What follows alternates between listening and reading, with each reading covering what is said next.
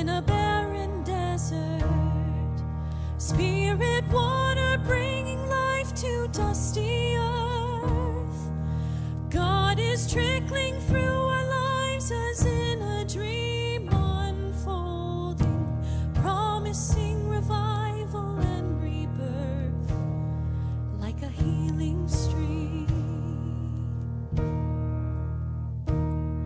Like a gentle rain on a thirsty garden, Spirit water come to nourish tiny seed. God is bubbling through the soil to coax a new creation, yearning for an end to want and need, like a gentle rain. Like a river strong with a restless current, Spirit water rushing on to distant shore.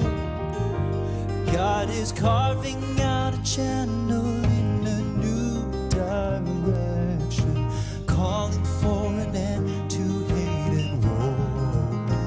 Like a river strong, like a mighty sea reaching far horizons. Spirit water in the love both deep and wide. God is working in our hearts to shape a new tomorrow. God will always challenge and provide. Like a mighty sea, like a river strong, like a gentle rain, like a healing stream.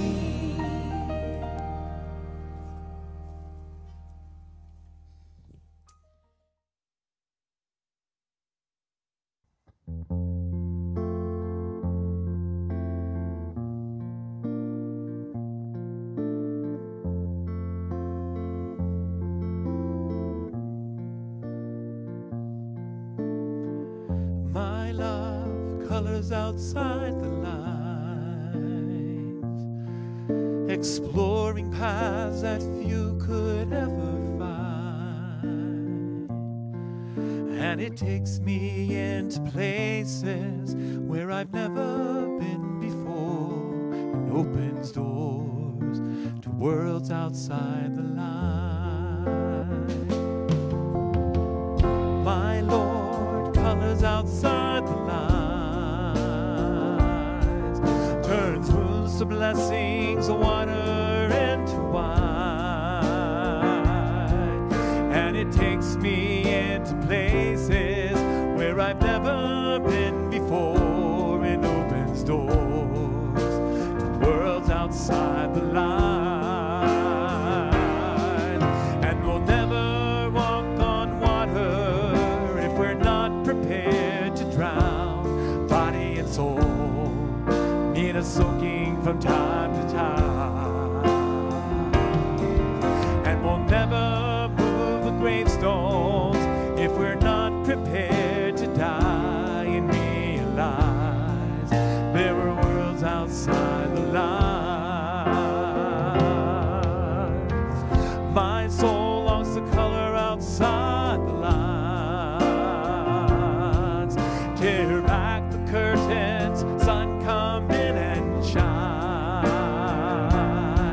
I want to walk beyond the boundaries where I've never been before. Throw open doors to worlds outside the lines.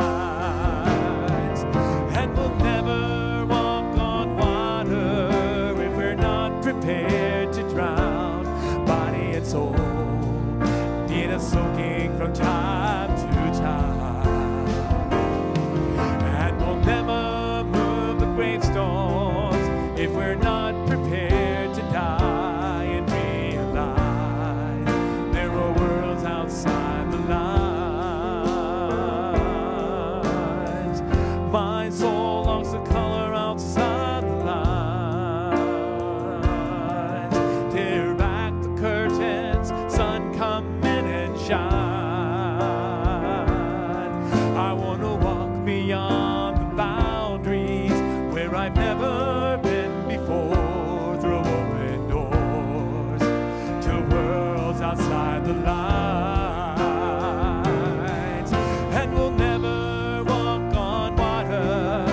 if we're not prepared to drown. Body and soul need a soaking from time to time.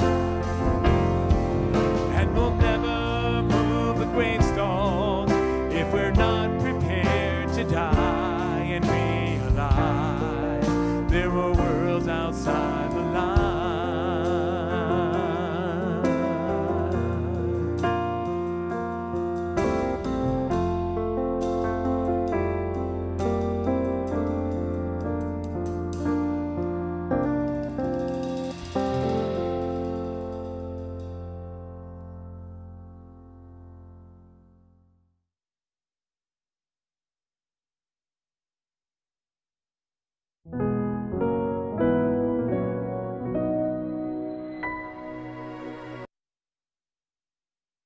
Good morning, everyone. Grace and peace to you in Jesus' name. And welcome back to this next decision session of the 44th General Council of the United Church of Canada. We have done a lot over the last couple of days, and we still have a lot to do over the next couple of days. There are a number of things that I've been asked to bring to you, and also just getting us right into the beginning of our day. But there are a few things that we'd really like to just kind of bring people into. The first is that I just wanted to remind everyone, and I'm going to take a page out of the prayer book of a religious community that some of us here in the United Church are connected to, Unvirtuous Abbey. Unvirtuous Abbey has in their prayer book this prayer that I think is appropriate for today. Whoa, oh, we're halfway there. Whoa, oh, living on a prayer. Take my hand, we'll make it, I swear. Whoa, oh, living on a prayer. And I believe that was written by the blessed Bon Jovi, or someone like that. Okay, I am being kind of silly, but I am feeling also a little bit punchy here at the moment. The reality is that we are halfway through our decision-making sessions. And I am really glad for the work that we've been able to do to this point. And I am hopeful about the work that we're able to do in the time that is to come. There were a few things that have come to me from various places that I've been asked to respond to. The first thing that's really important is that could you please make sure on Zoom that you have your first name and your last name together there, especially if you're like Richard's iPad or things like that. iPad is a great name, but we're kind of sharing it across a lot of people right now. So if we could please have first name, last name, that will just help our equity team who are helping with the speakers list.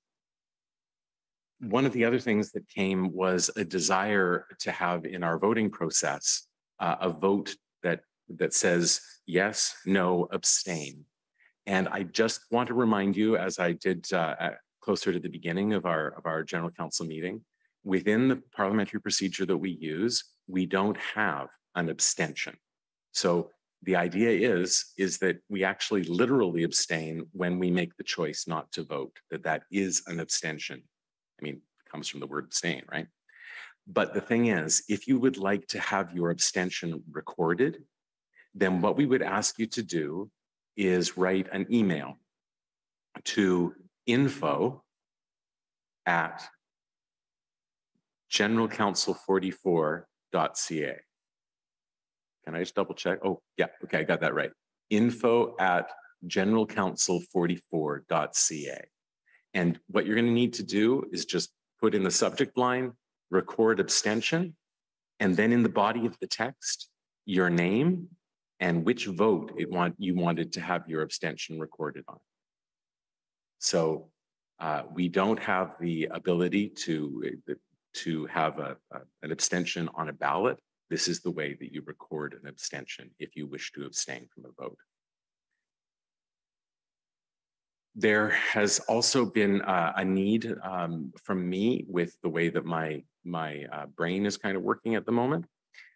We would like to ask, please, that if you wish to raise a point of privilege or a point of order, We're going to ask you to go to our parliamentarian first to check to make sure that it is a point of order or point of privilege. To do that, please email, and I'm going to make it bigger on my screen so I can see it here, Cheryl Ann Stadelbauer Sampa, and that would be CSAMPA, CSAMPA at united-church.ca. CSAMPA at united-church.ca. Cheryl Ann will be watching her email and will be in contact with you either by email or if you need to by telephone, so that we can have that conversation as needed. But we need to do this to make sure that what's coming to the moderator is actually within the bounds of point of order or point of personal privilege. So if you have a point of order or personal privilege, please first email CSAMPA at united-church.ca. The final thing that almost the final thing that I have, we know that people are joining General Council from a variety of places, from their church offices, from, excuse me, from their homes. But we've also noticed that there have been people in their vehicles, and we've noticed that there have been people who are driving. Folks, please, please, please. I love listening to podcasts. I love listening to meetings when I'm driving. But if you're going to participate in talking, we would ask you please to pull over. It becomes really, really important that your safety is paramount in this. So we would ask that if you are going to talk or make presentations, we would ask please that you pull over to have that conversation just for your safety and for us as a community to know that you are safe in that. And finally, just before we move on to a test vote, a reminder of our desire to hold all of God's children, especially those of you who are gathered here in God's love in all of this. And part of the way that we do that is through our holy manners, is through our work to respect and love each other and to support each other in the sharing that needs to happen in these decision-making times. And so we just would ask ourselves to be able to hold together in all of that today. We need to, as we have started off each of our days with a test vote of our Simply Voting.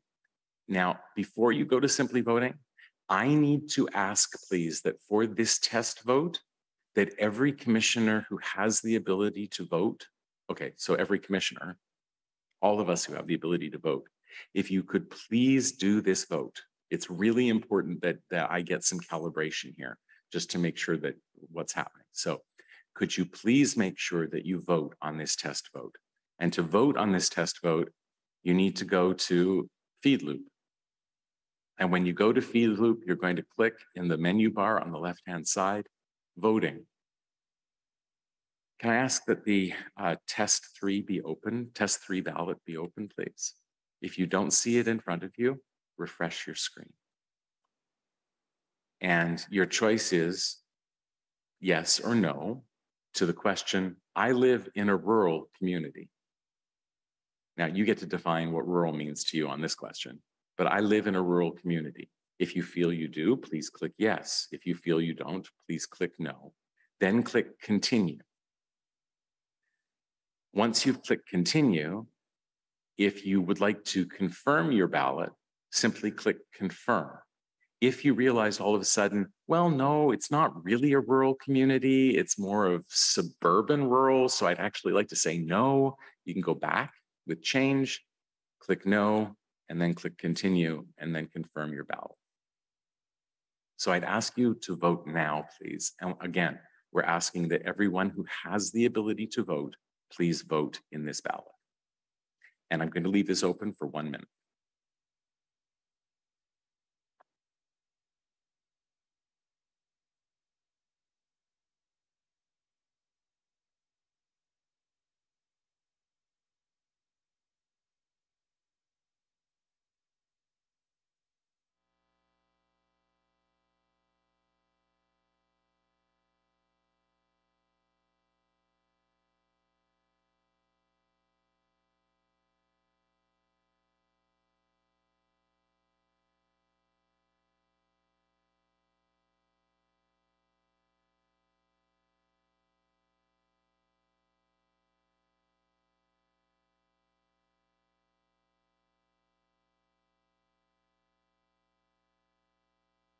Another 20 seconds.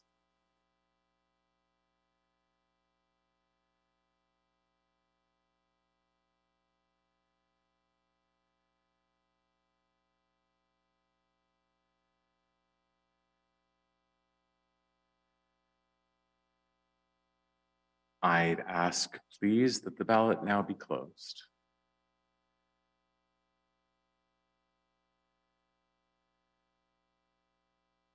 And of those who responded, about 54% do not live in rural communities, and about 46% do live in rural communities. So thank you very much for participating in that test ballot. We're going to continue now, bringing ourselves into this time of decision-making with hearing again the scripture that we have been sharing in over the last 6 months. So let's listen together.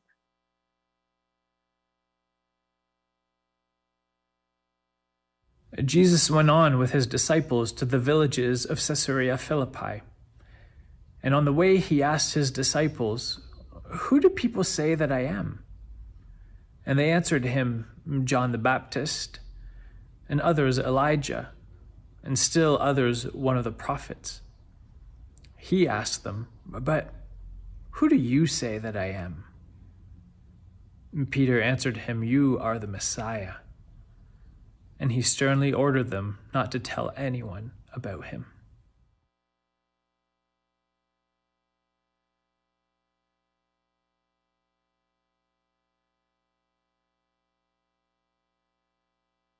Marko chapter 8, pavhesi ya27 kusvika 30.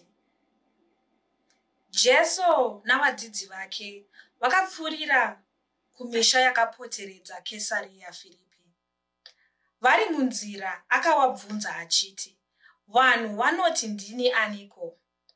Vakapindura vakati, "Vamwe vanoti Johani Mubhabhatidzi, vamwe vanoti Eria, vamwezve vanoti mumwe wavaprofita." Iye akati, "Asi imi munoti kudini? Munoti ndini aniko?" Petro akapindura akati, "Ndimi Kristu." Jesu akavayambira kuti vasaudza munhu nezvake. Mwari vakomborere kuverenga kweshoko rawo nekuti itsvene.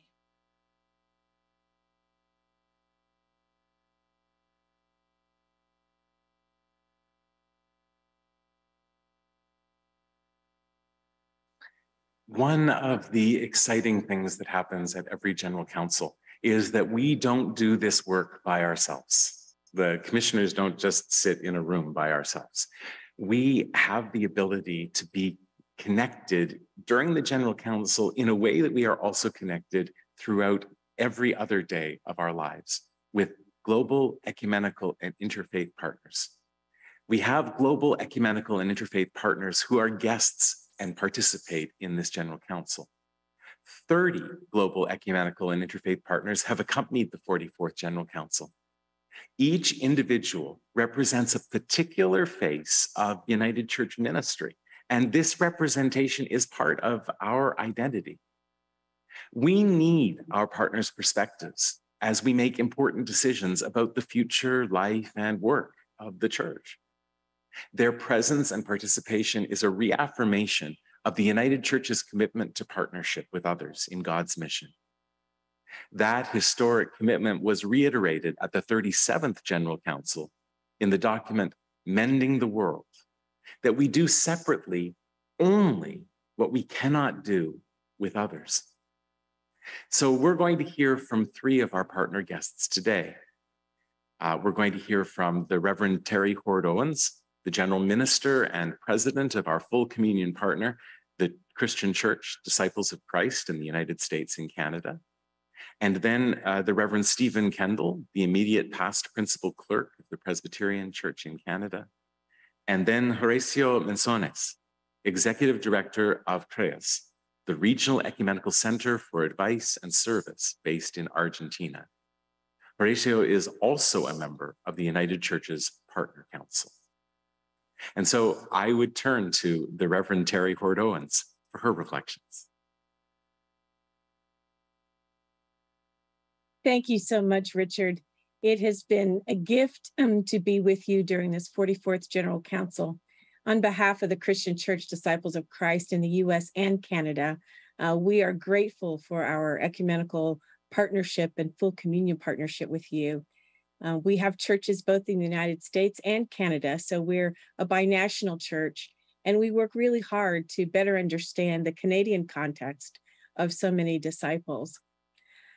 Beyond the theme, who do you say that I am? I have been struck by the way in which the United Church has labored to learn, to listen, to discuss, and to decide. Your learning sessions, the opportunity to ask clarifying questions, the opportunity to simply listen and learn, and then to engage in discussion groups, and finally to make decisions, models for our church an important way of deep thinking, collaborative understanding, and ultimately an expression of the unity of the church that allows us to make decisions together, even when we don't agree on everything. And so I'm grateful for this example that you have set, for the ways in which spiritual practice have bathed all of these sessions in worship and prayer, for the ways in which you have continued to lift up the Lordship of Jesus Christ as our focal point. We are all followers of Jesus. We serve and understand in different ways around the world. But as disciples of Christ have historically understood, unity is our polar star, not unanimity, but the understanding that we all work together, regardless of whether we agree on every little thing, that our collaboration is the powerful witness that we can make and the way that we can answer that question, who do you say that I am? Disciples claim in our intro to our design, our governing document, we confess that Jesus is the Christ, the Son of the living God, and proclaim him Lord and Savior of the world. Thank you for walking with us as we continue to walk with you and pray with you. God bless you, Richard, as you end your term, and many blessings to our dear brother, the Reverend Michael Blair, who is himself a prophetic ecumenical witness on behalf of the United Church. God bless you all, and thank you for this opportunity to express my profound gratitude and continued blessings and partnership from the Christian Church Disciples of Christ.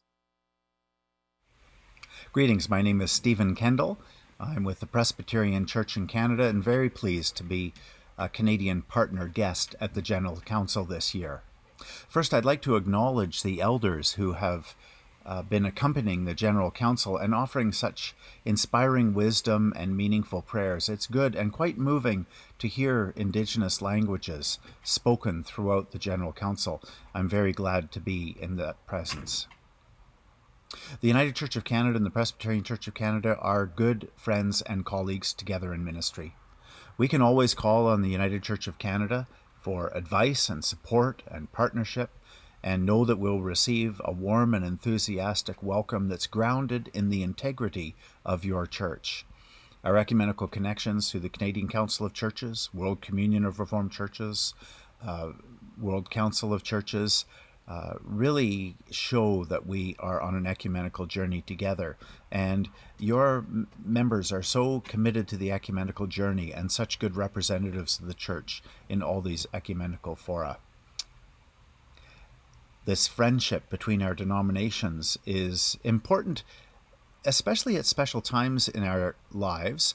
It was very important during the journey of healing and reconciliation and the development of the Indian Residential School Settlement Agreement and the ongoing work at the all-party table. It's also important. Last year we made decisions to embrace the inclusion of LGBTQI persons in all facets of the life and ministry of the church, including permitting same-sex marriage. This year, our renewed commitments to become an anti-racist church resonate with your similar commitments.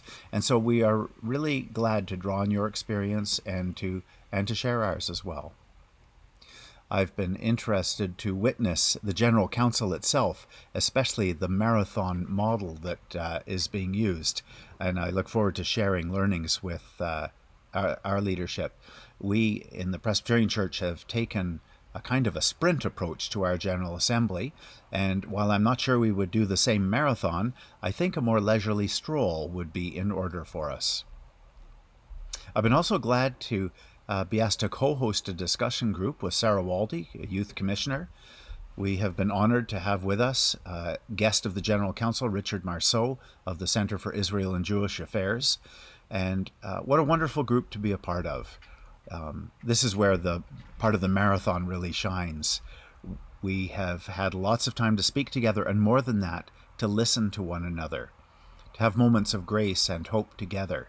This has been born out of the goodwill of a diverse group of people, willing to speak openly and honestly, sometimes strongly, but always respectfully, and even be willing to have minds changed as a result of greater understanding. So thank you, discussion group number 9, and especially to Richard for what you've brought to us. Once again, thank you for the invitation to be with you, and may God bless you, all our friends in the United Church of Canada.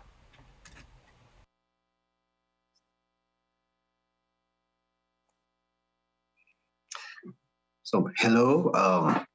God bless everyone and each one of you. I'm bringing the greetings to the General Council of the UCC from CREAS, as well as my appreciation for the opportunity to participate in the General Council and also for the opportunity to be one of the co-hosts in one of the discussion groups together with Reverend Wanda Stride.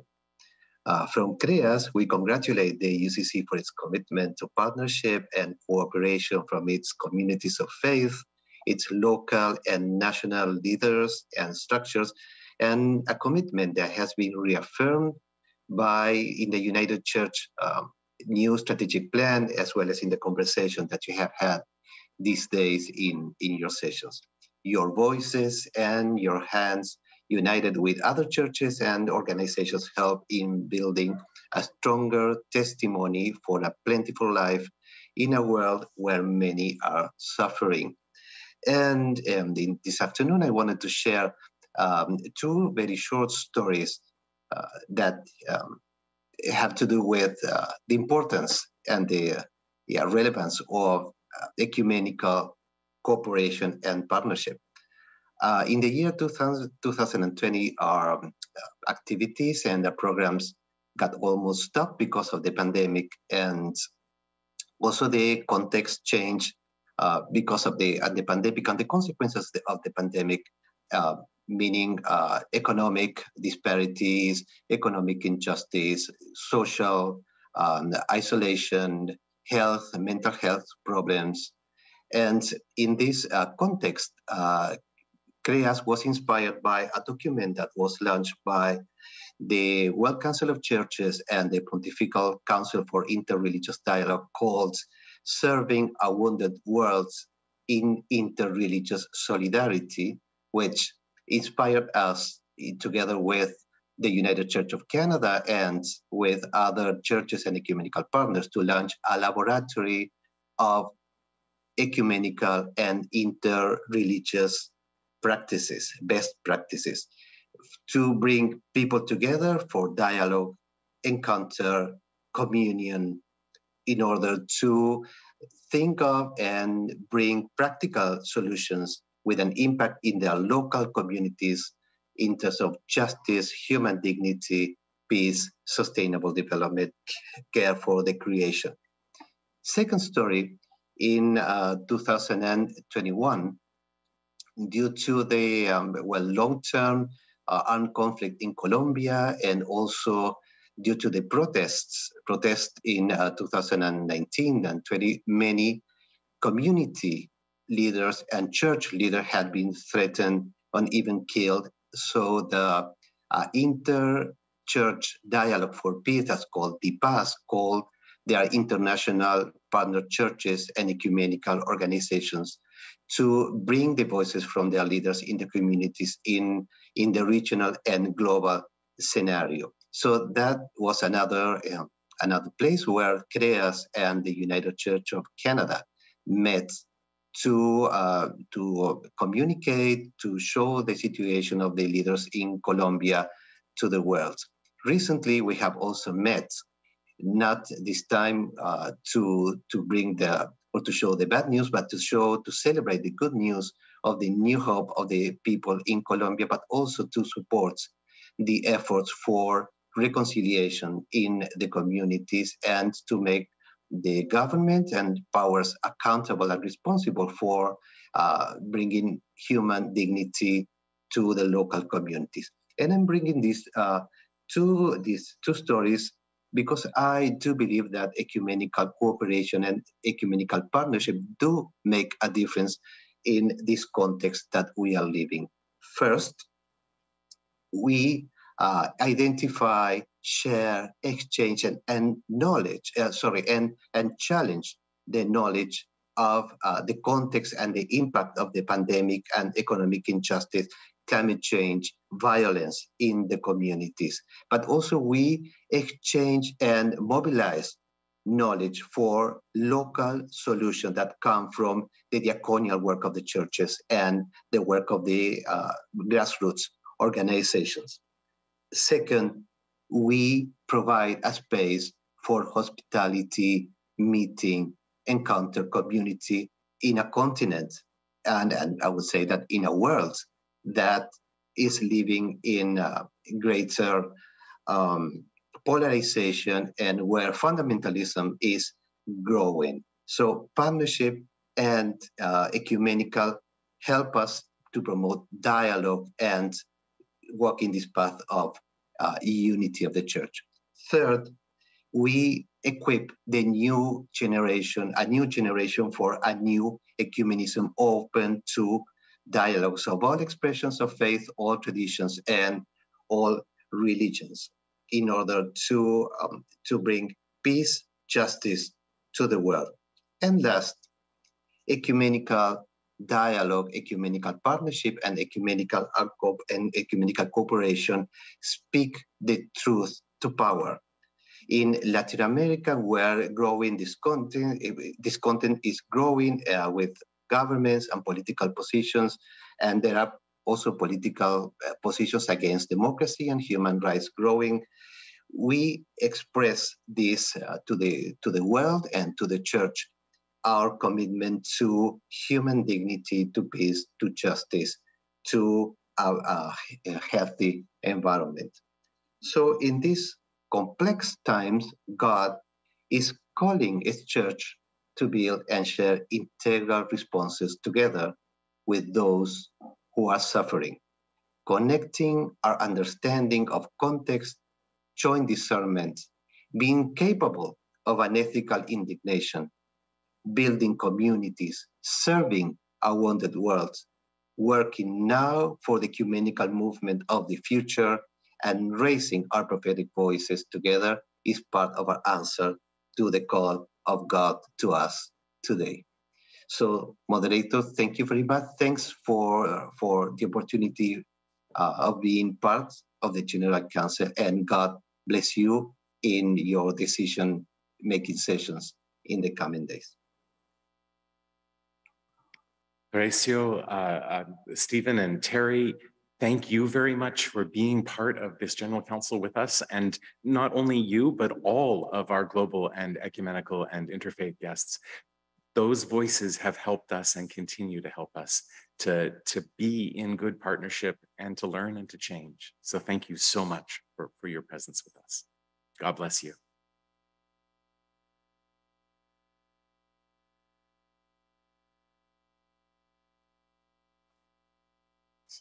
I just need to change gears a little bit here. Friends, at the end of yesterday's second session, a point of order was raised by Paul Douglas Walpole.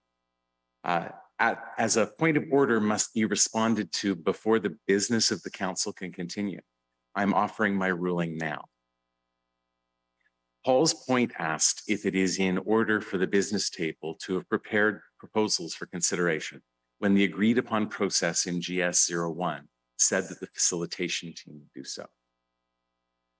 My ruling is that the practice is in order. In each proposal, the facilitation team has done its work as laid out in GS01. it has proposed a way forward for the council. The business table, in its administrative responsibility to help the council to get its work done, has offered wording that is consistent both with the facilitation team's proposed way forward and with the action language of motions. The pre-decision-making process that we've been using hopefully gives the space for the council to change any wording that it feels is not consistent before that wording is officially moved and seconded, becomes a matter of record, and ultimately is put to a vote. And I believe that process has worked.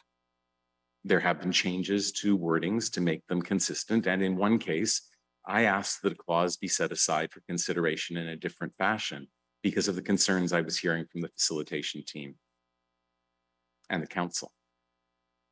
From the beginning, the business table has been transparent regarding its role in the wording and moved in yesterday's second session to make this even more explicit by having not only a representative of the facilitation team present its proposed way forward, but then having the business table chair present suggested wording.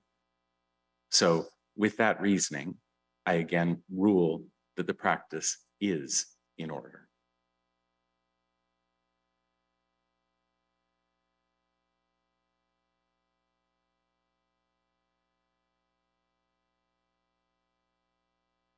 At this point, I'm going to turn to the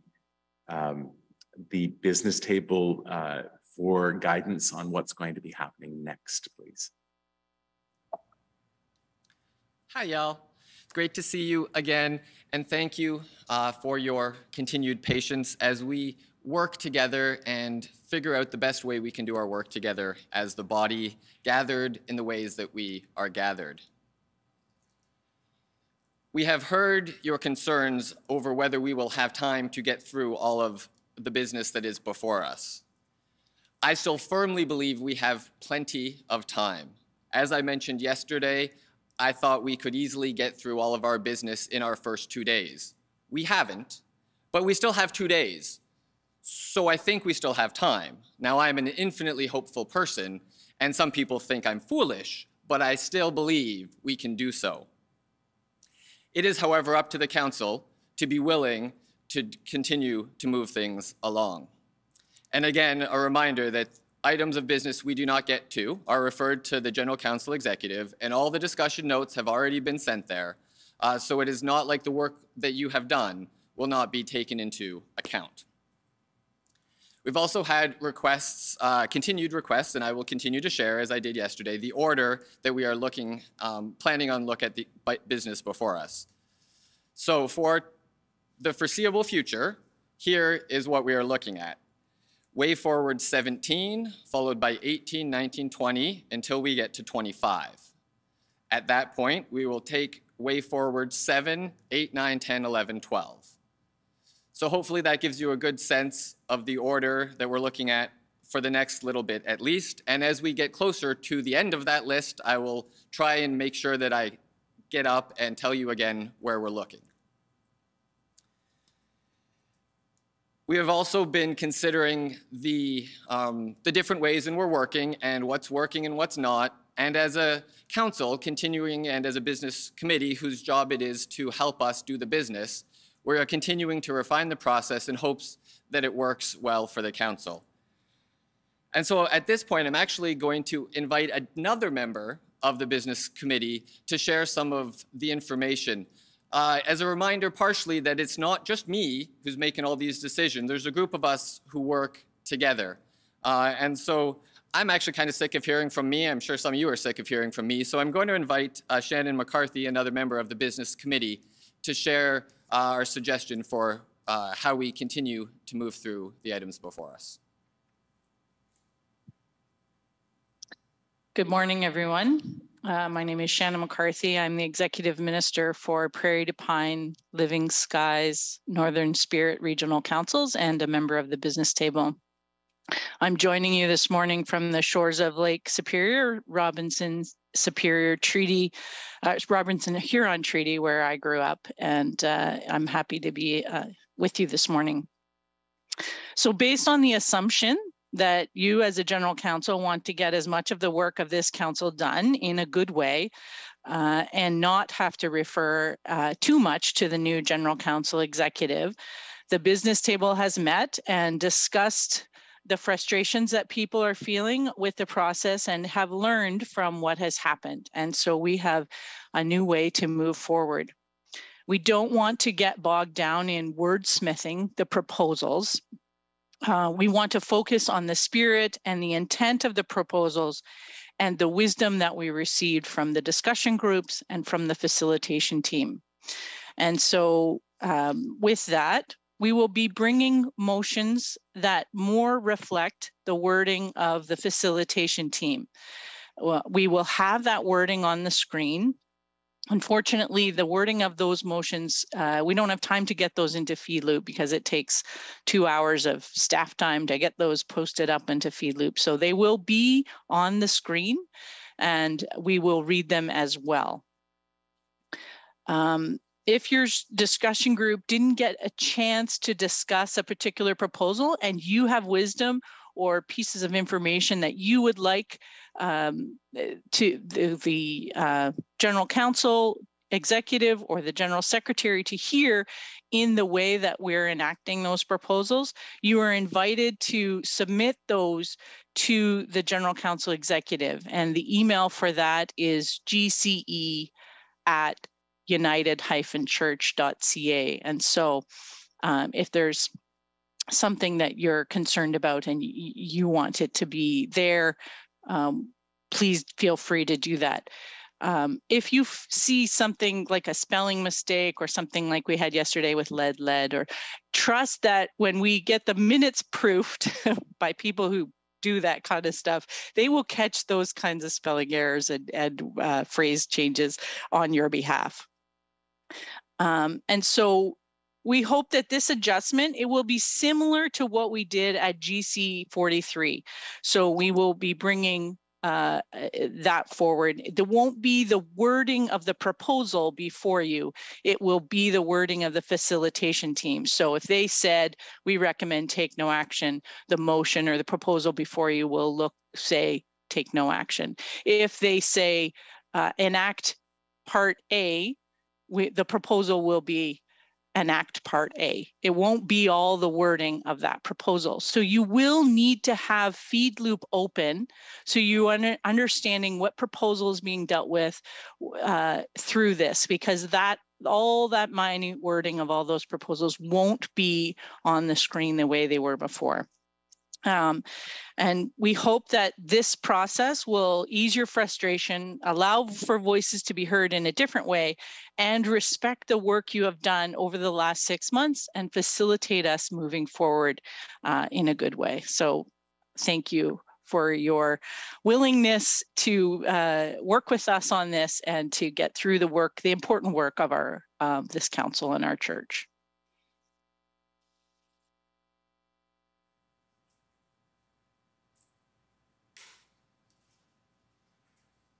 Thank you, Shannon. And so, folks, I hope that is clear. And I think as we present the items before us, that it will make itself even more clear. Moderator, I would invite you to pray us in to this next session, if you are so willing. I believe my prayer starts off with, "Oh God." And funny that that's a prayer that I've prayed at every general council I've been a part of. So friends, let's just take a moment, please, and let's actually just breathe our prayer for a moment. Let's take some deep breaths into ourselves. Let's ground ourselves in God's love in this place. And let's know that over and over and over again, for the past more than 97 years, even before we became a united church, the Holy Spirit has moved not only with the processes of the church, but in spite of the processes of the church. And let us listen together for the movement of the Spirit in all of this. So let's just take a moment to sit and be.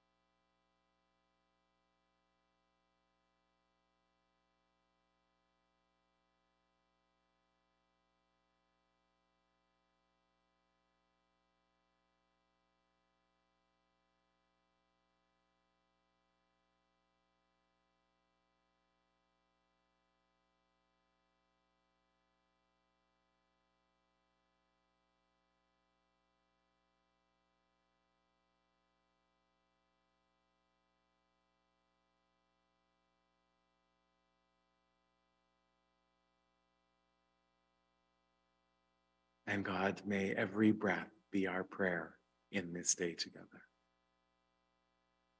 Amen.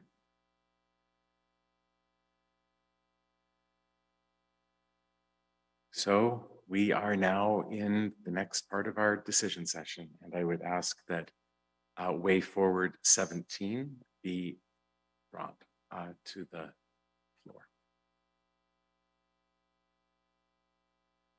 Way forward 17, NKA01, theological education. So I'm going to begin by turning to the facilitation team. Thank you, moderator. There was no clear consensus on a way forward, nor was there a suggestion on what could be done differently. There was expressed concern for access to theological education in French. We suggest that the General Council take no further action on this proposal. Friends, I would like to, oh, sorry. Okay, great. Just checking because I saw you appear all of a sudden and I was worried I was going to get the process wrong. So friends, I would like to ask that poll number 1 be brought forward, please. Do you feel that what the facilitation team heard generally reflects a summary of the discussion groups? Avez-vous l'impression que le rapport de l'équipe d'animation est une synthèse adéquate des échanges de l'ensemble des groupes de discussion?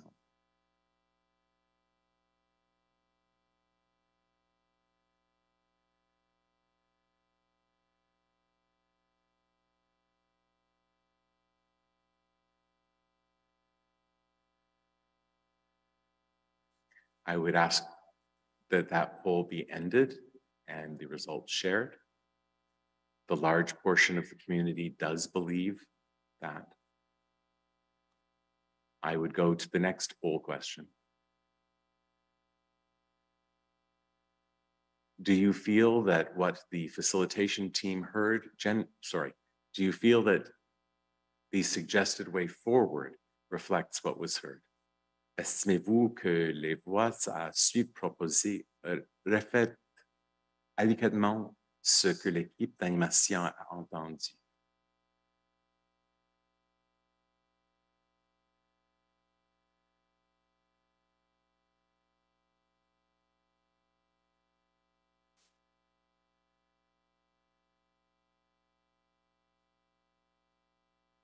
I would invite you to end that poll and share the results.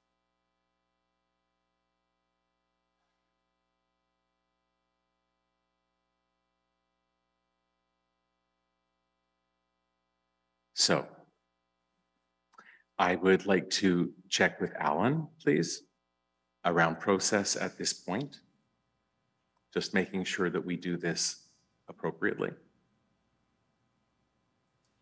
Thank you, moderator. So at this point, depending on whether you feel we wish to move forward and the support is there, we can see the wording. I can read what the proposed action is taken directly from what the facilitation team recommended, and then that will be the wording that is to be discussed before the council.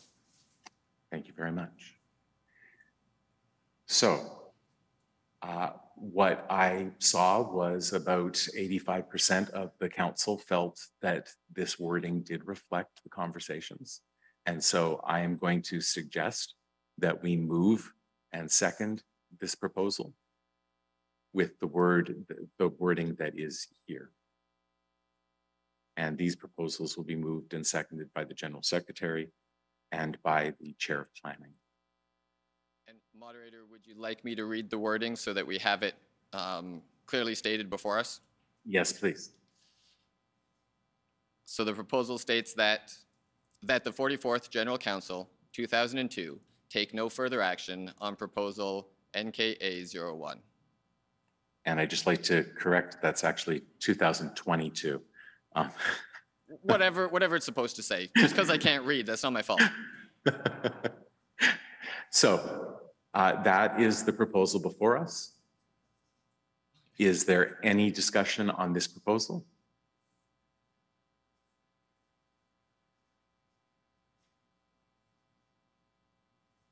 Rebecca Whitting.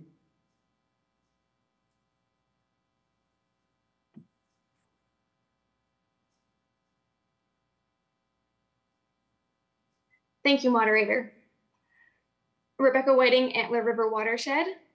The facilitation notes indicate that there's no consensus for Way Forward 17 or Way Forward 18, both concerning theological education. And my concern is that both these proposals address theological education and they're being directed not to go forward. And of the groups that spoke to these, which is around 13, there seems to be clear concern for theological education, with several groups indicating perhaps a broader assessment of theological education should be undertaken. And so there is continued concern for these issues, especially around accessibility and education in French. And I accept that the process that we have agreed upon in the facilitation team has a number of responses that may not uphold this fully. And I respect that. However, it is my encouragement that even if this is not undertaken with this General Council, that we should continue to pay attention to theological education so we can both support our schools and our candidates for ministry. Thank you, Rebecca. Kofi, Reverend Kofi.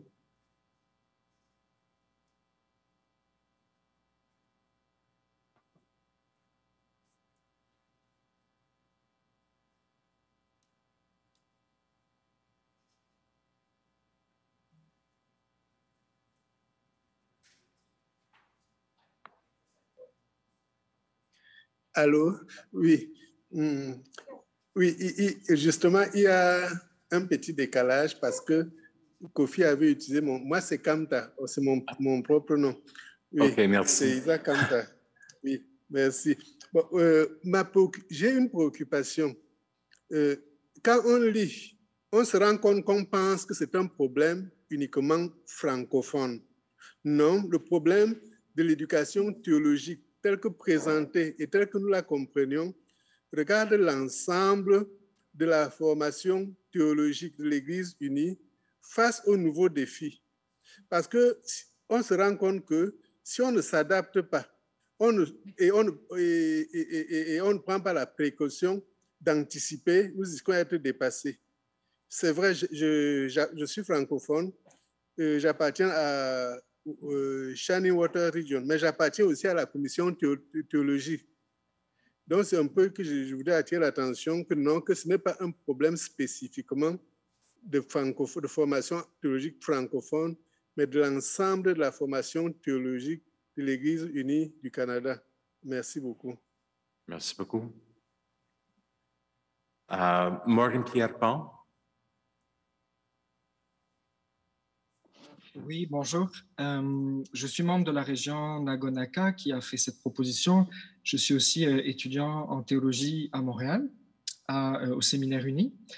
Je suis vraiment étonné que dans cette proposition, il soit dit qu'il n'y a aucune suggestion claire qui a été faite sur la manière de faire différemment. Parce que je crois que ce n'était pas l'enjeu de la proposition. L'enjeu de la proposition était de pouvoir faire des états généraux, ou en tout cas de pouvoir lancer une réflexion sur comment on pourrait faire différemment pour l'avenir, mais ce n'était pas nécessairement à nous de nous prononcer sur ce qui pourrait être fait différemment.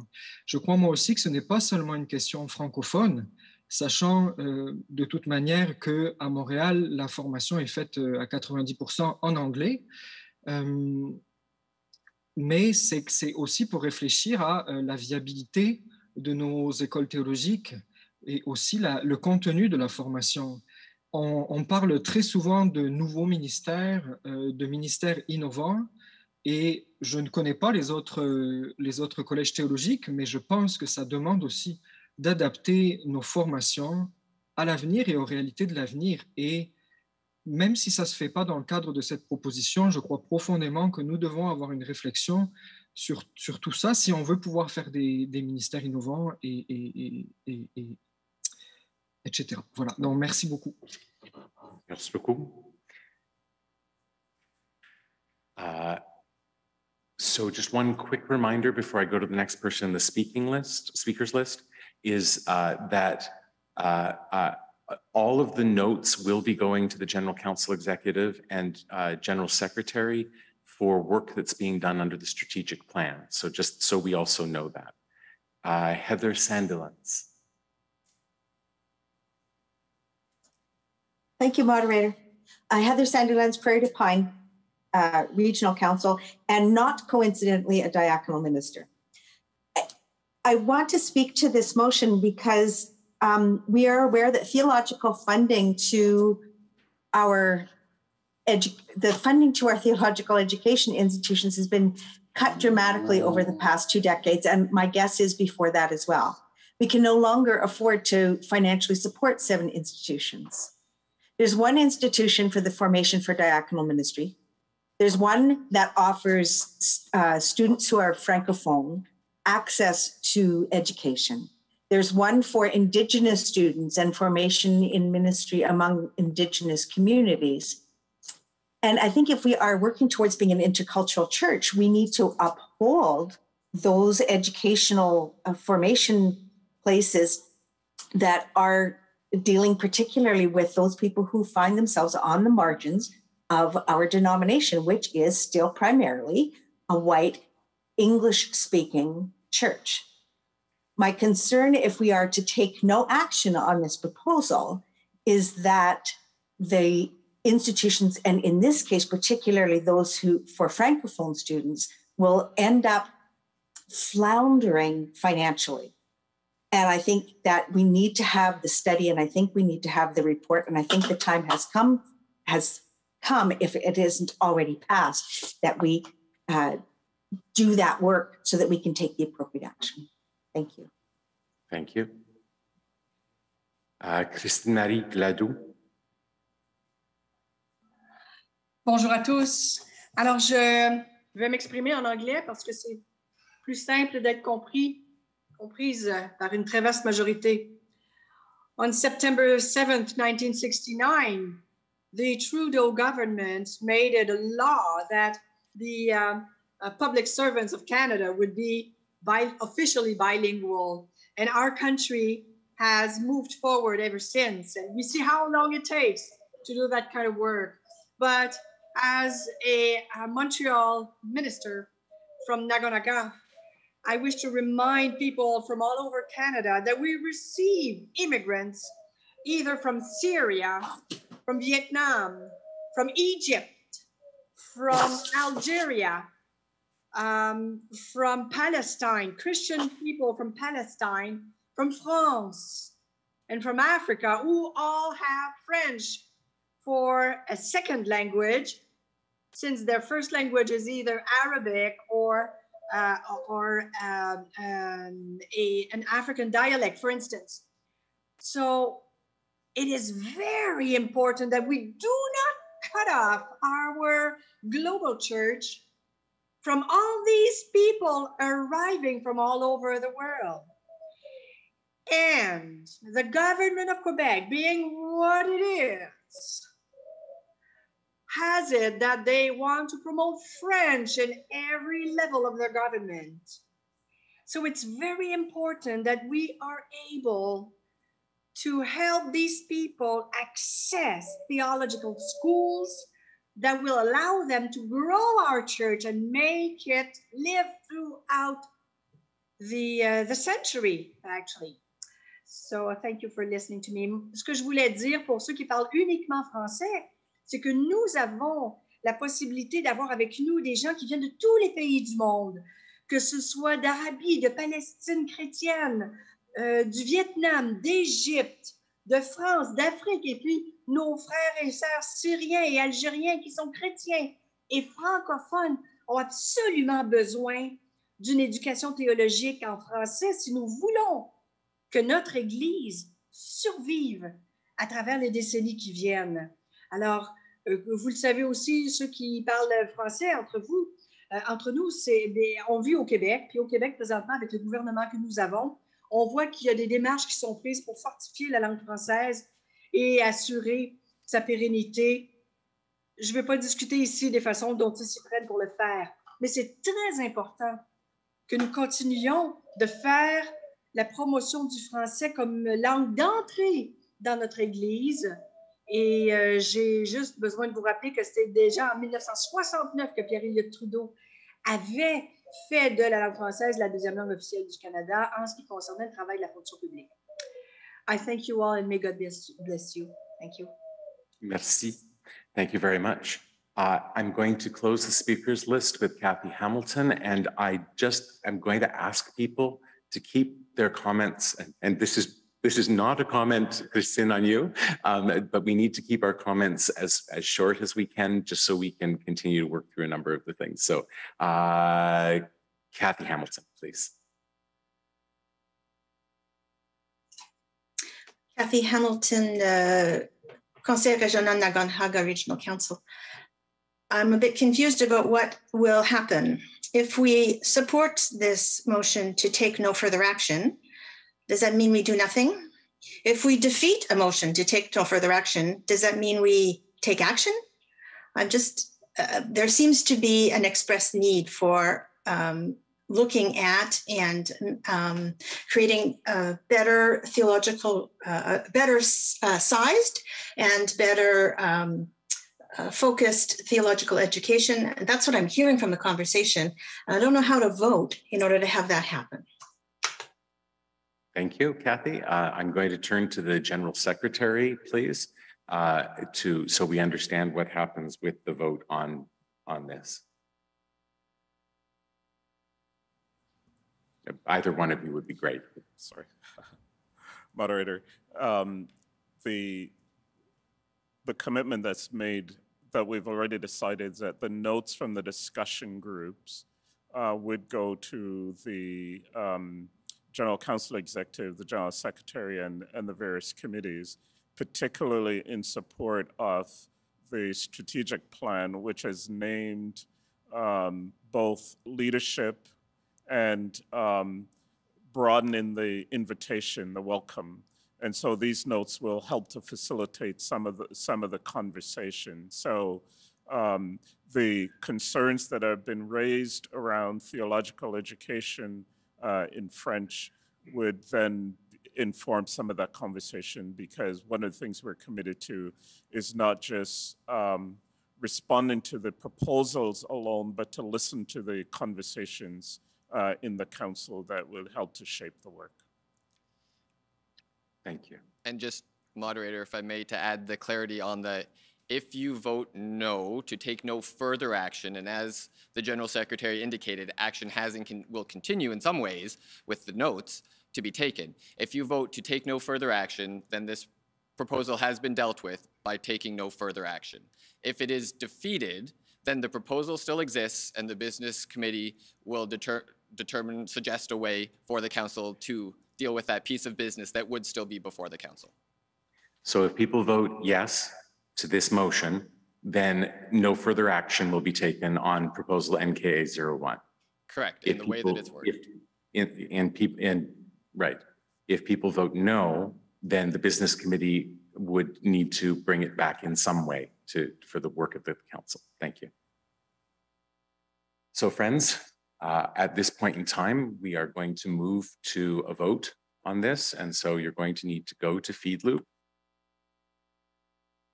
to the voting button, click the voting button. And I would ask that Way Forward 17 ballot be opened.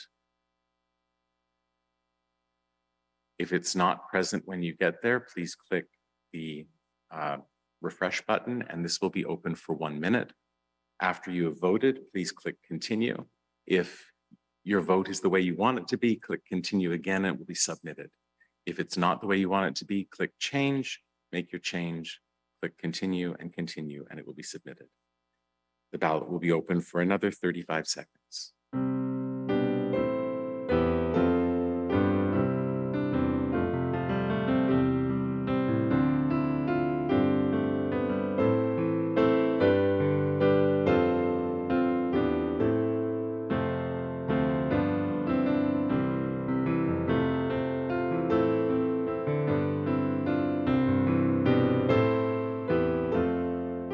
Will be open for another 10 seconds.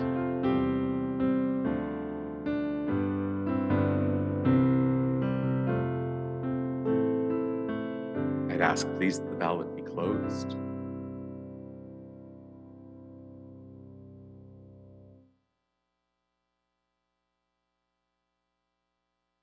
The proposal carries.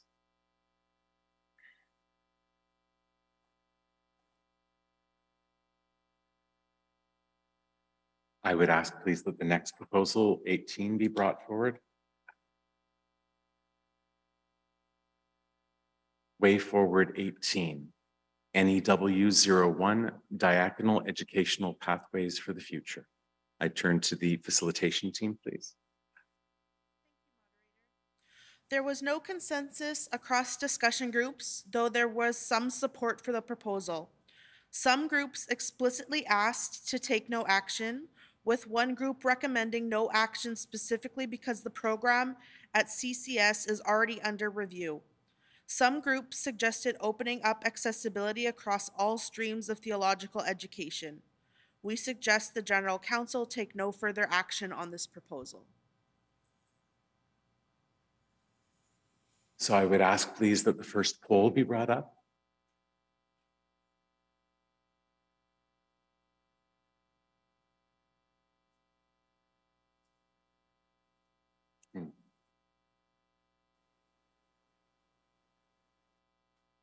Okay, thank you.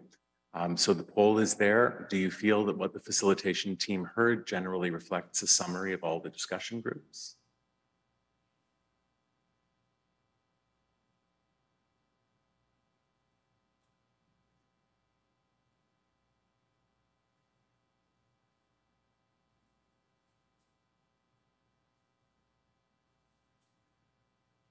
Thank you. Can that poll be shared, please? So there was a sense that yes, they did. Could we have poll number 2 up, please?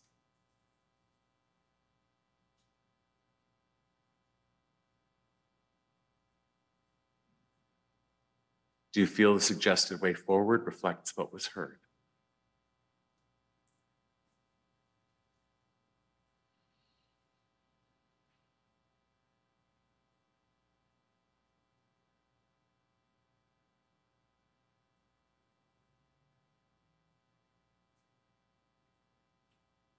Please end and share the poll.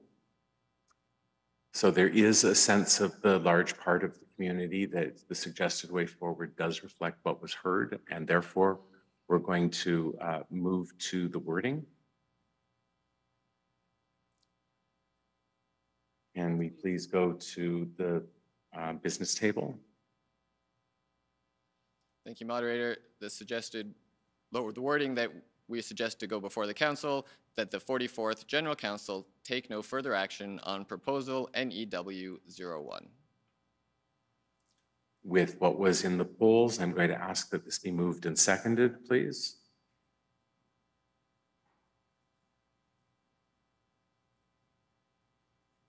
And before we open the speakers list, I am going to remind the council that we did agree that 90 seconds would be the kind of limit for the time. And so I would ask, please, that we really work to keep our comments as concise, as clear, if we have comments to make, because we want to make sure that we're saying what needs to be said, but we also want to make sure that we give time for everyone who would like to be able to participate. Is there anyone who wishes to, who feels that they need to speak to this?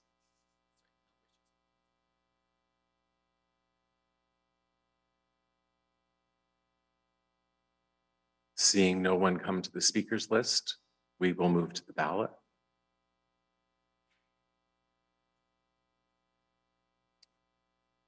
Please go to voting. And could we have the ballot opened?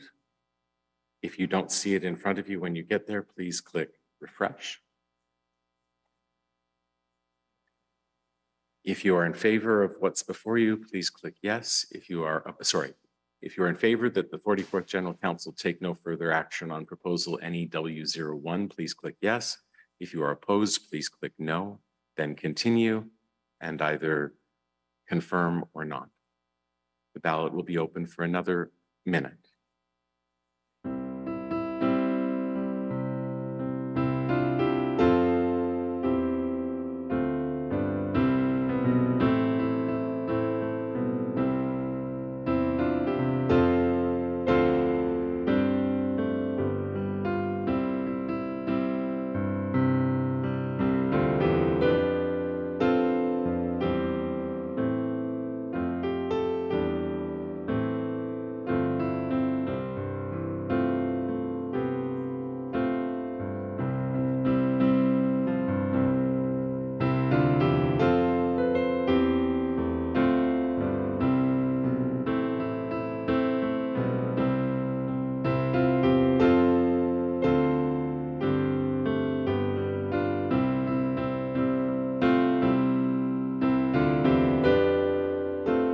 The ballot can now be closed.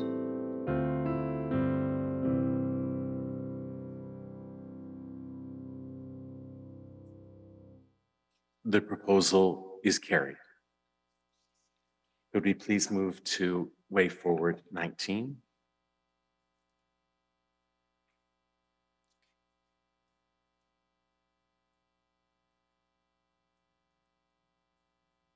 So, moderator, as we are switching our theme, we will take a moment to pray ourselves into the next section of business before us.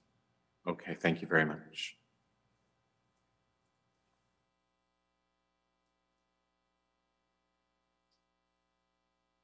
Merci. Prions. Ô Dieu, créateur de tout, ô Christ, guérisseur de corps communautaire, ô Esprit, guide dans notre discernement. C'est en tant qu'Église, ton Église, que nous nous réunissons dans le culte collectif et l'être communautaire depuis des siècles et des millénaires même. As the world accelerates around us, the needs of efficiency and accountability overtake our simple message of gospel love, and our corporate being feels more corporate than being. Jargon of 360 full circle reviews and SMART goals point to the manner that we seek to standardize systems in the wake of changing governance and organizational structure, where the church is seen as employers and managers of staff, including ministry personnel, as it shepherds candidates through a system of inquiry and discernment. Our people feel we are exhausting rather than invigorating leadership. Tu nous demandes de célébrer le sabbat. Conduis-nous au repos et au renouveau. Fais que notre travail atteigne ce qui se sentent démunis, comme le rouage d'un système soumis à des décisions sans rapport, déconnecté au sein du corps d'Église. Méfiante, distrusting, Help us move from regarding humans as resources. Is not your work for the church to resource humans for the joys and challenges of living faith? May it be so. Qu'il en soit ainsi. Amen.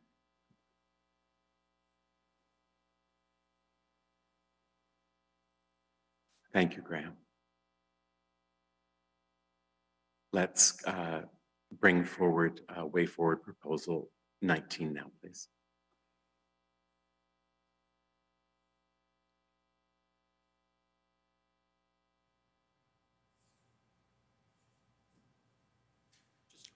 Thank you, moderator. Way Forward 19 is ARW01 and SW03, Senior GCO and Regional Staff Reviews. There was no support to move forward with these proposals, with most groups either not coming to consensus or recommending to take no action. Comments were that the proposal seemed reactive and unnecessary, that there was a lack of clarity about what the proposals change, and one group raised concerns of cost. We suggest that the General Council take no further action on these two proposals. Thank you, Am. Could I please have the first poll?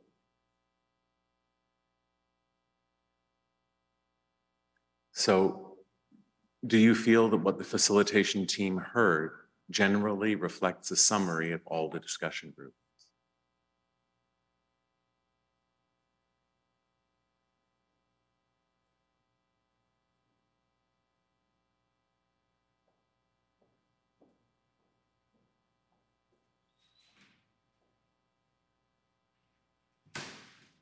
Thank you. You can end that poll and share it, please. There is a sense for the community that it did. Could poll number 2 please become up?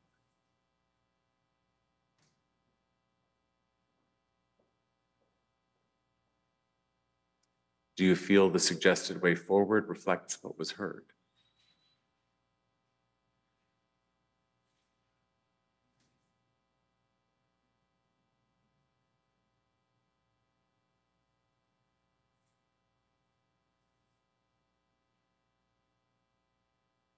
You can end that poll and share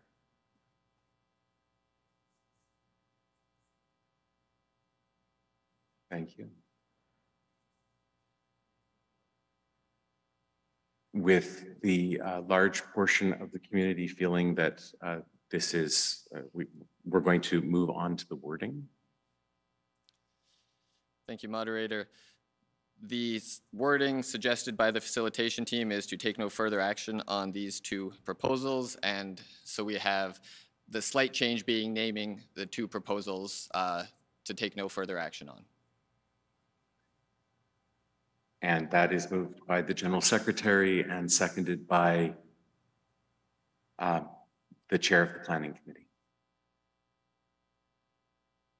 Is there anyone who feels the need to speak to this? Murray Spear.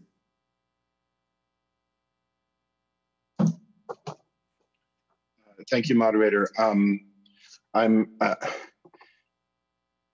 I'm fully in favor of the motion, and I have to admit I'm troubled in spirit that I understand the parliamentary considerations. However, to me there are also deeper considerations that we're using the same wording in the motion for these proposals, for which the facilitation team found a lack of support. And it's the same wording as the previous proposals, for which the facilitation team found a great deal of empathy, but no desire for action. So I hope the court can understand what I mean when I say I'm troubled in spirit that I'm about to vote on the same wording for a proposal that I am opposed to, compared to a proposal for which I have.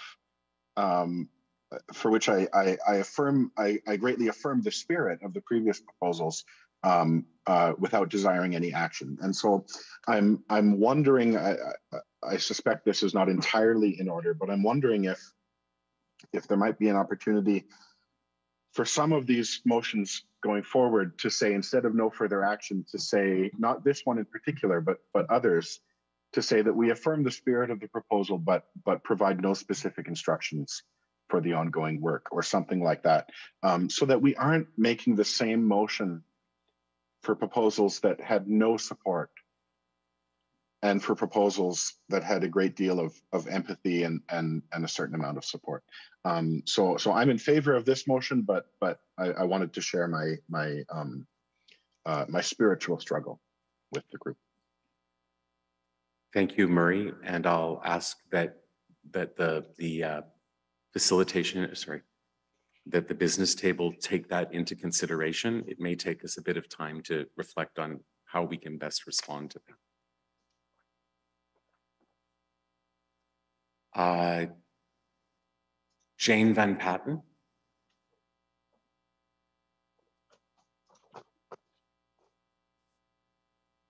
I'm Jane Van Patter. Oh, Pronouns, sorry, Van Patter. That's okay. Pronouns she, her, L. And I am the president of the Antler River Watershed Regional Council located in southwestern Ontario. I intend to speak one time, thank me now or thank me later, and have my voice heard 5 times with respect to the way forward 19, 20, 21, 22, and 26 related to the 5 proposals associated with ARW, Antler River Watershed. To give context, I need to take us back to the learning session number 4 on March the 30th, 2022. At that time, we saw and heard someone from another region with the same or similar proposals from their region speaking for the ARW as well. We also saw videos by 2 people presenting the exact same statement pertaining to the proposals. As such, ARW's own unique and authentic voice was not fairly represented or heard. At the time, I raised this concern as being an impediment to the process. From my perspective, not all equity aspirations were realized during Learning Session 4 related to the ARW proposals. The experience was frustrating and disappointing. And in the days following, I shared my concerns with the General Secretary. More recently, I have reviewed the notes from the GC44 discussion groups as they relate to the ARW proposals. Jane? I see that some groups did not discuss or give high priority to the ARW proposals, and while some groups did affirm one of the proposals, there was insufficient feedback overall. I appreciate the collective wisdom of my siblings and faith across the country. The wider church has led the GC44 facilitation team to discern the way forward for 19, 20, 21, 22, and 26 is to take no further action, and I agree. Thank you, moderator, for the opportunity to give voice to the way forward recommendations pertaining to the ARW proposals. I feel that the equity aspirations not met during session 4 have been realized today. Thank you, Jane.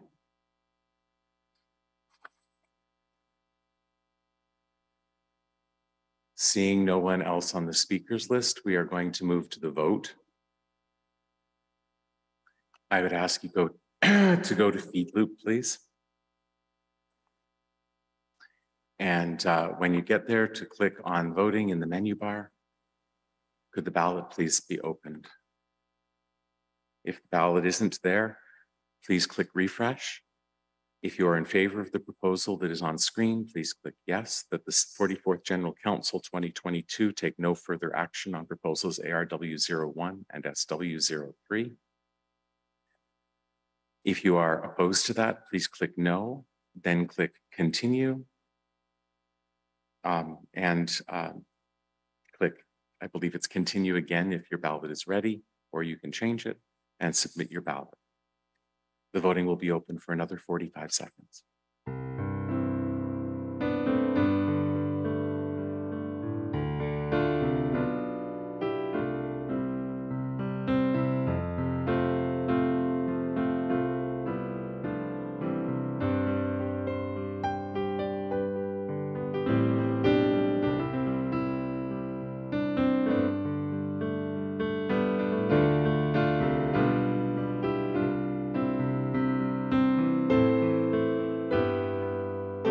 The voting will be open for another 10 seconds at this point.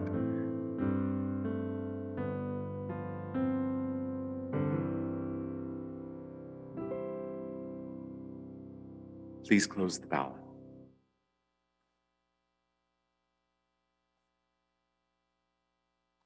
That proposal carries.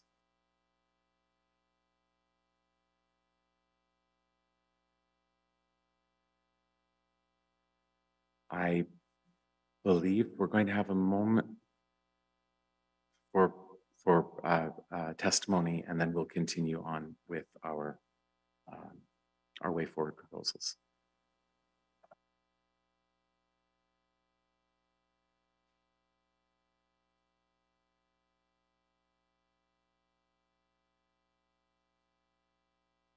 I apologize. I thought that was two. Okay, hold on, folks. We'll do another one first, and then we'll go to that. My apologies. Number 20. We're going to go to way forward 20.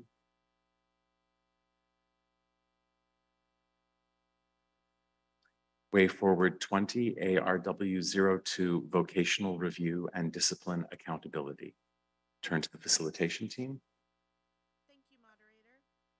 There was generally no support for this proposal. We heard comments express that the proposal is coming from a place of distrust and it seeks to create an oversight body of an oversight body. We heard affirmation for the need to self-monitor the church and also a need to balance transparency with confidentiality. We suggest that the General Council take no further action on the proposal. Could I please have poll number 1 brought up?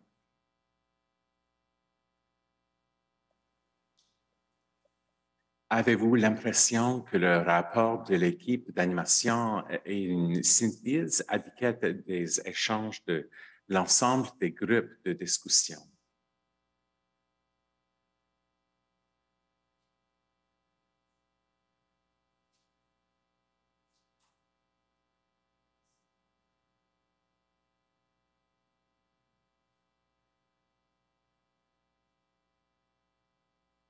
You can close this poll. The large portion of the community feels that it does. Can we move to poll number 2, please?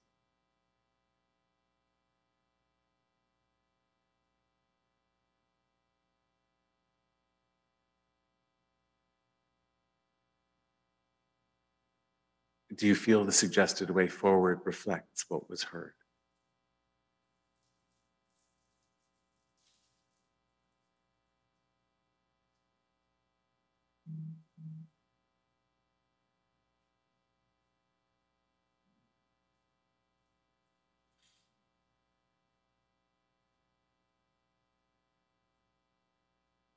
You can close and share that poll. The community generally feels that it has. So we're going to move to the wording, please. Thank you, moderator. And I will take this opportunity as well to state formally that we have noted the potential desire for differentiation in wording. And while we cannot adapt to that instantaneously, we'll try and figure something out between sessions and what might make sense there.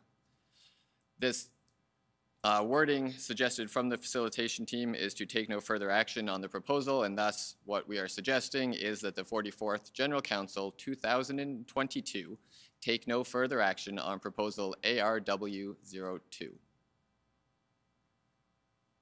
Thank you very much, Alan. It's moved by the General Secretary and seconded by the Chair of Planning. Is there anyone who feels that they must speak to this proposal?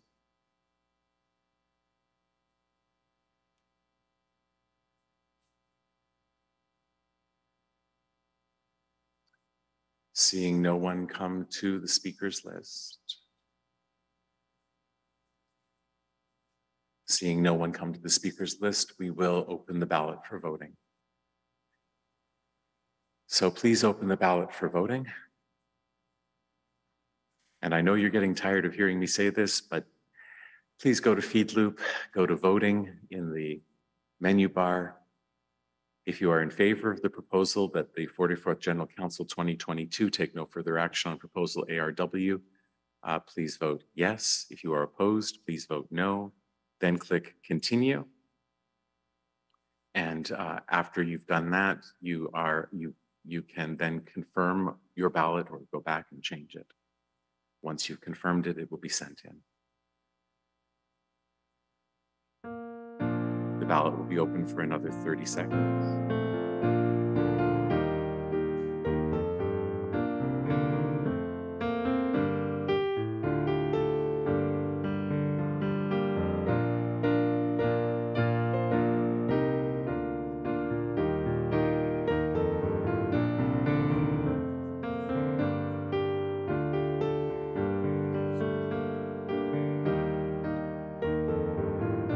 The ballot can now be closed.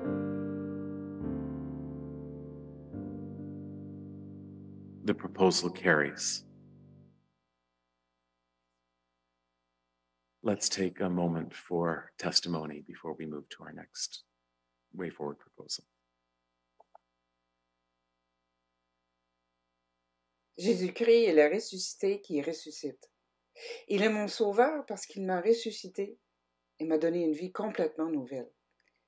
Voilà pourquoi il est ma source d'espérance en toutes circonstances.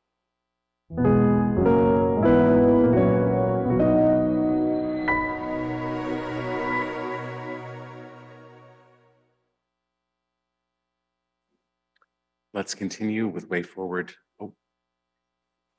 Who Jesus isn't for sure is any idea that is really comfortable, that lets me be who I want to be and do what I want to do and care about what I want to care about.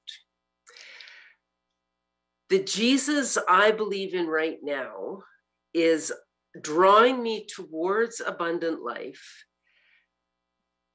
asking me to trust God way more than I am 100% comfortable trusting anyone other than myself, and calling me to find resurrection always by letting go.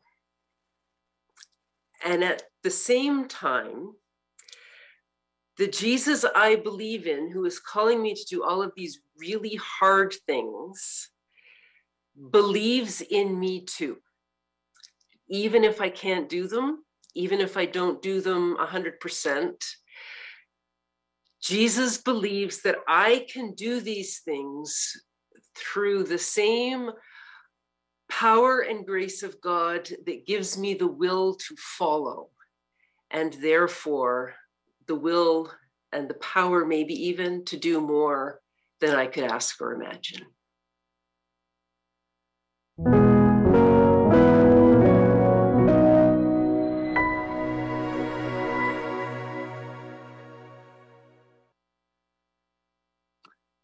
Thank you. Let's continue with Way Forward 21, I believe. Way Forward 21, ARW03 and SW04, Vocational Process Accountability. I'll turn to the facilitation team. Thank you, moderator. There was generally no support for these proposals. Some groups suggested further work was needed and/or that there was too much problematic in the proposals. We suggest the General Council take no further action on these two proposals. Could I please have poll 1 open, please?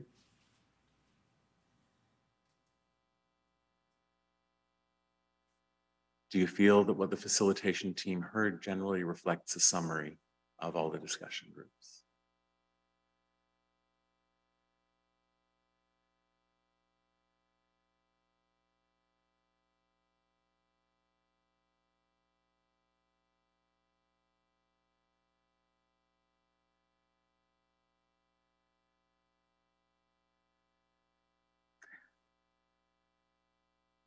I would invite you to end the poll and share the results. The community does generally feel that that's so. Poll number 2, please.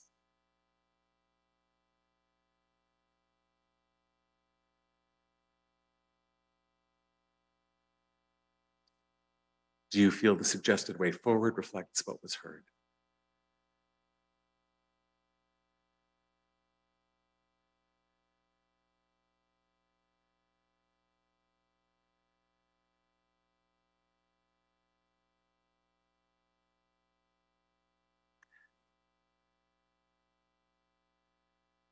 You can end that poll and share it.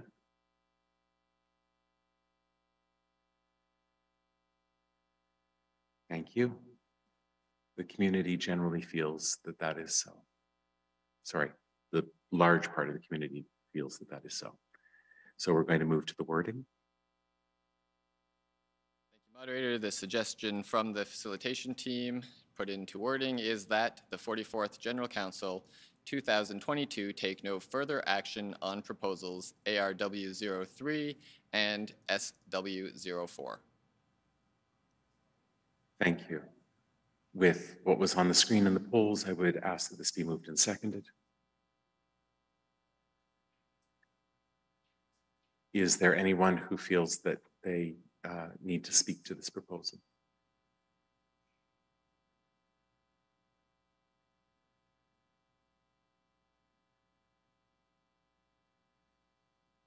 Not seeing anyone on the speakers list. We'll go to the ballot. Could the ballot please be opened? And again, please go to voting. If the ballot is not there, please click refresh when it opens up. If you are in favor that the 44th General Council 2022 take no further action on proposals ARW03 and SW04, then click yes. If you are opposed, please click no, then click continue. And if you're prepared to confirm your ballot, please click confirm, and your ballot will be sent in. The voting will be open for 30 more seconds.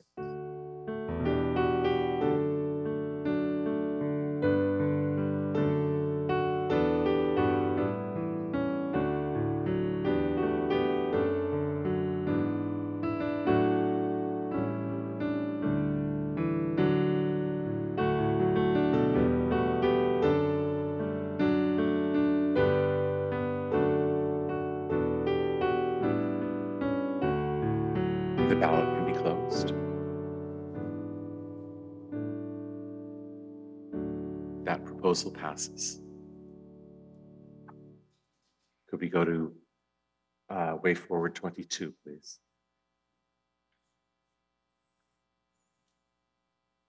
Way Forward 22, ARW04, a jurisdiction of clergy. I'll turn to the facilitation team. Thank you, moderator. There was no clear consensus to affirm this proposal. Based on the conversations reported, we see the way forward may be for the regions to implement the system of networks and clusters that were affirmed at GC43. We suggest the General Council take no further action. Could poll 1 be opened, please? Do you feel that what the facilitation team heard generally reflects a summary of all the discussion groups?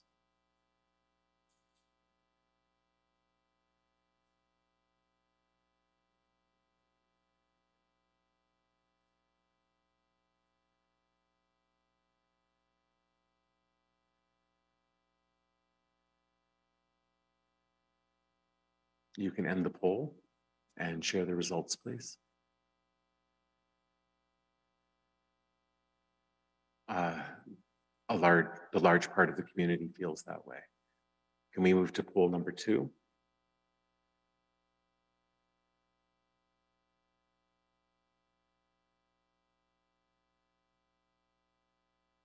Do you feel the suggested way forward reflects what was heard?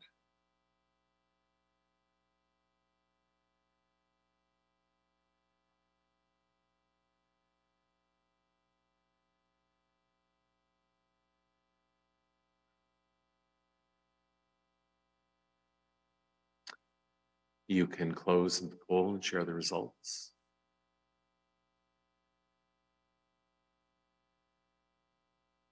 Thank you. Again, a large part of the community feels that it does reflect what was heard. So we'll go to the wording. Thank you, moderator. Well, the facilitation team does suggest that the way forward may be to have the regional councils implement networks and clusters. Directing regional councils to do something is not within the purview of the general council, though the hope is that by passing the notes on, that information goes, and we are all part of regional councils and able to encourage that work to be done there as well. So based on the suggestion at the end of the facilitations team report, the wording put before you is that the 44th General Council 2022 take no further action on proposal ARW04. Wait, that's the wrong one, isn't it? Or am I bad? Can you please go back up? Oh, no. That's correct. Okay, that's correct. My bad, sorry. I just got myself really confused. That's okay. So with what we saw in the polls, I would ask that this be moved and seconded, please.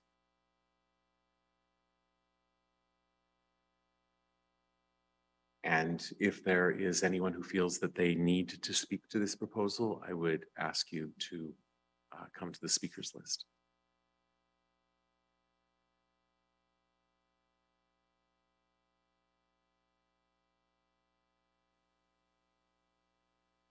I don't see anyone moving to the speakers list. So we will again move to the ballot, please.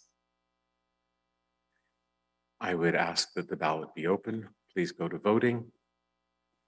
If you are in agreement that the 44th General Council 2022 take no further action on proposal ARW04, please click yes. If you are opposed, please click no. Then please click continue. If you are ready for your ballot to be sent in, click confirm. If not, return to your ballot. And when you're ready, click confirm. The ballot will be open for another 30 seconds.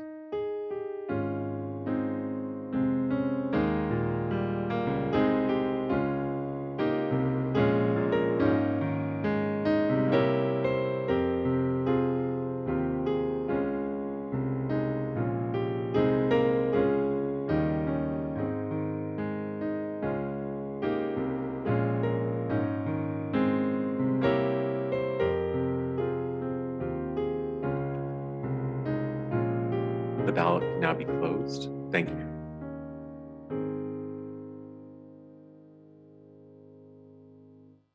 This proposal carries. Let's continue with Way Forward 23.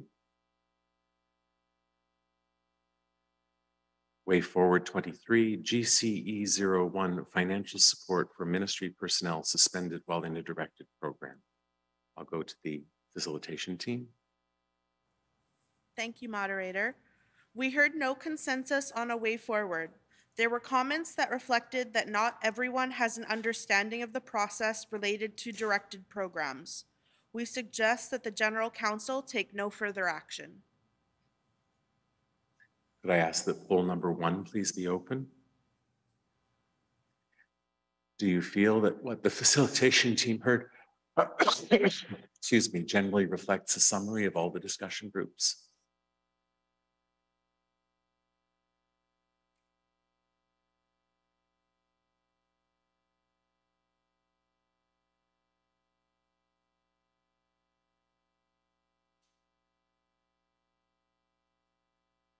You can end the poll and share the results.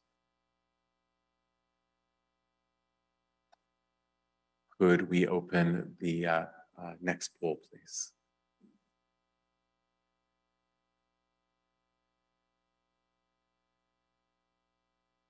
Do you feel the suggested way forward reflects what was heard?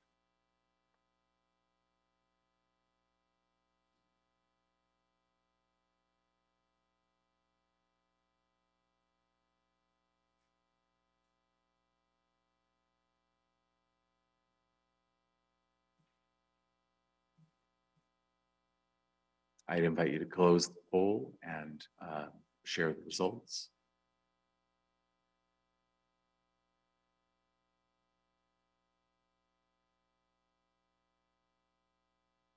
With that understanding, I would ask that the business table bring the wording forward.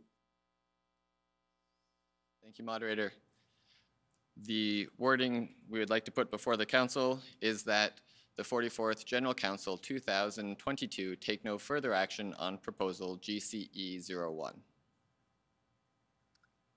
Recognizing that about 15% of the responses had some concerns about this, I think we need to recognize that there may be discussion on this. So I'm going to ask that it be moved and seconded, please.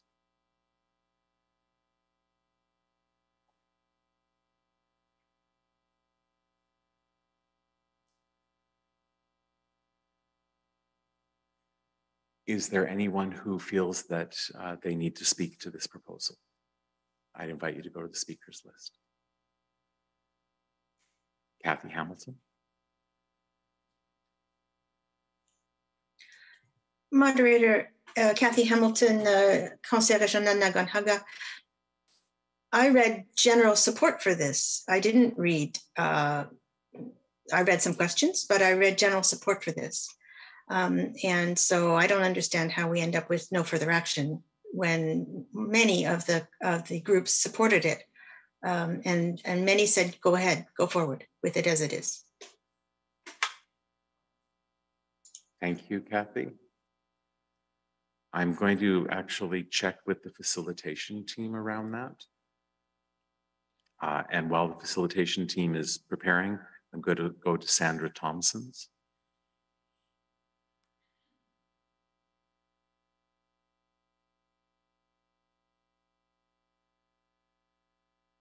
Sandra. Thank you. My comment is not perhaps as relevant as the one that was just made, but I do have some concern that there would be a recommendation for no further action based on the fact that there were some comments that suggested there was misunderstanding or no understanding of a proposal. Without a bit more data about how many comments suggested misunderstanding, I worry that that is not actually a very good reason for not taking further action on any proposal. Thank you. Thank you. I'm wondering if the facilitation team has any additional information for us. Thank you, moderator. I understand that Hewitt and Carmen are both in the Zoom room as well. So Hewitt has his hand raised, so I'll defer to Hewitt. Thank you, Em. Hewitt Holmes. Hewitt Holmes, Shining Waters Regional Council Facilitation Team. Thank you very much, moderator. And I'm very much appreciative that there are others who are continuing to read the group work. We are grateful for that being done. I just had a peek at my notes, moderator, and my notes is not consistent with the previous speaker's comments about general way forward. While there were support in the 5 groups that I had, there were a number of groups that decided not to take any action on this. And I had groups ranging from group 7 through to group 9 or 10. And so I would say that the recommendation by the facilitation team is consistent with the way that we read through all the proposals. Thank you very much. Peter Kudelka. Can I be heard? Yes, you can. If I go back to when we were discussing it, the thing that bothered me was I really could not understand. I needed more definition of what a directed program was. And without some more knowledge at that end, I was certainly not going to pass it as it stood. Thank you very much. Thank you, Peter. Not seeing anyone else coming to the, okay.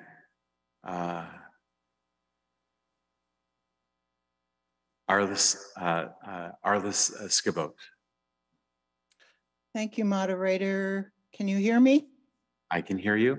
If Thank you're you. able to turn on your camera, could you do that for us, please? Yes, thank you. I would also wonder if there's anyone from the Office of Vocation who is resource to us today who could talk about a directed program.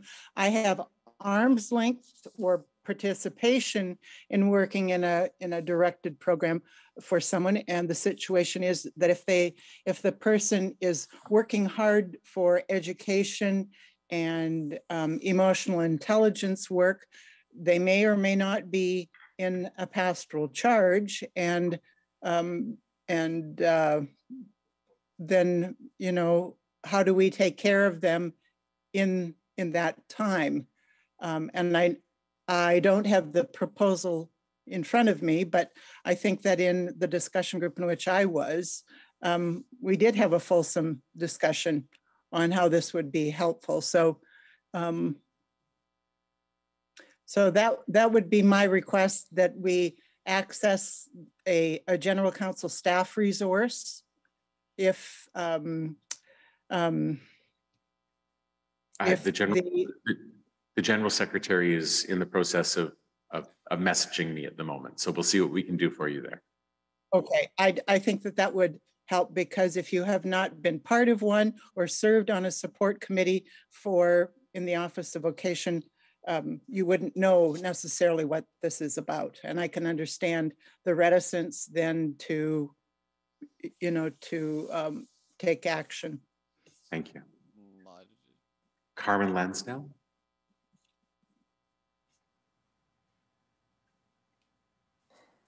Thanks, moderator. I will add a comment here, a general comment that we discussed in the facilitation team, and I can't remember if we communicated it anywhere in writing or on video.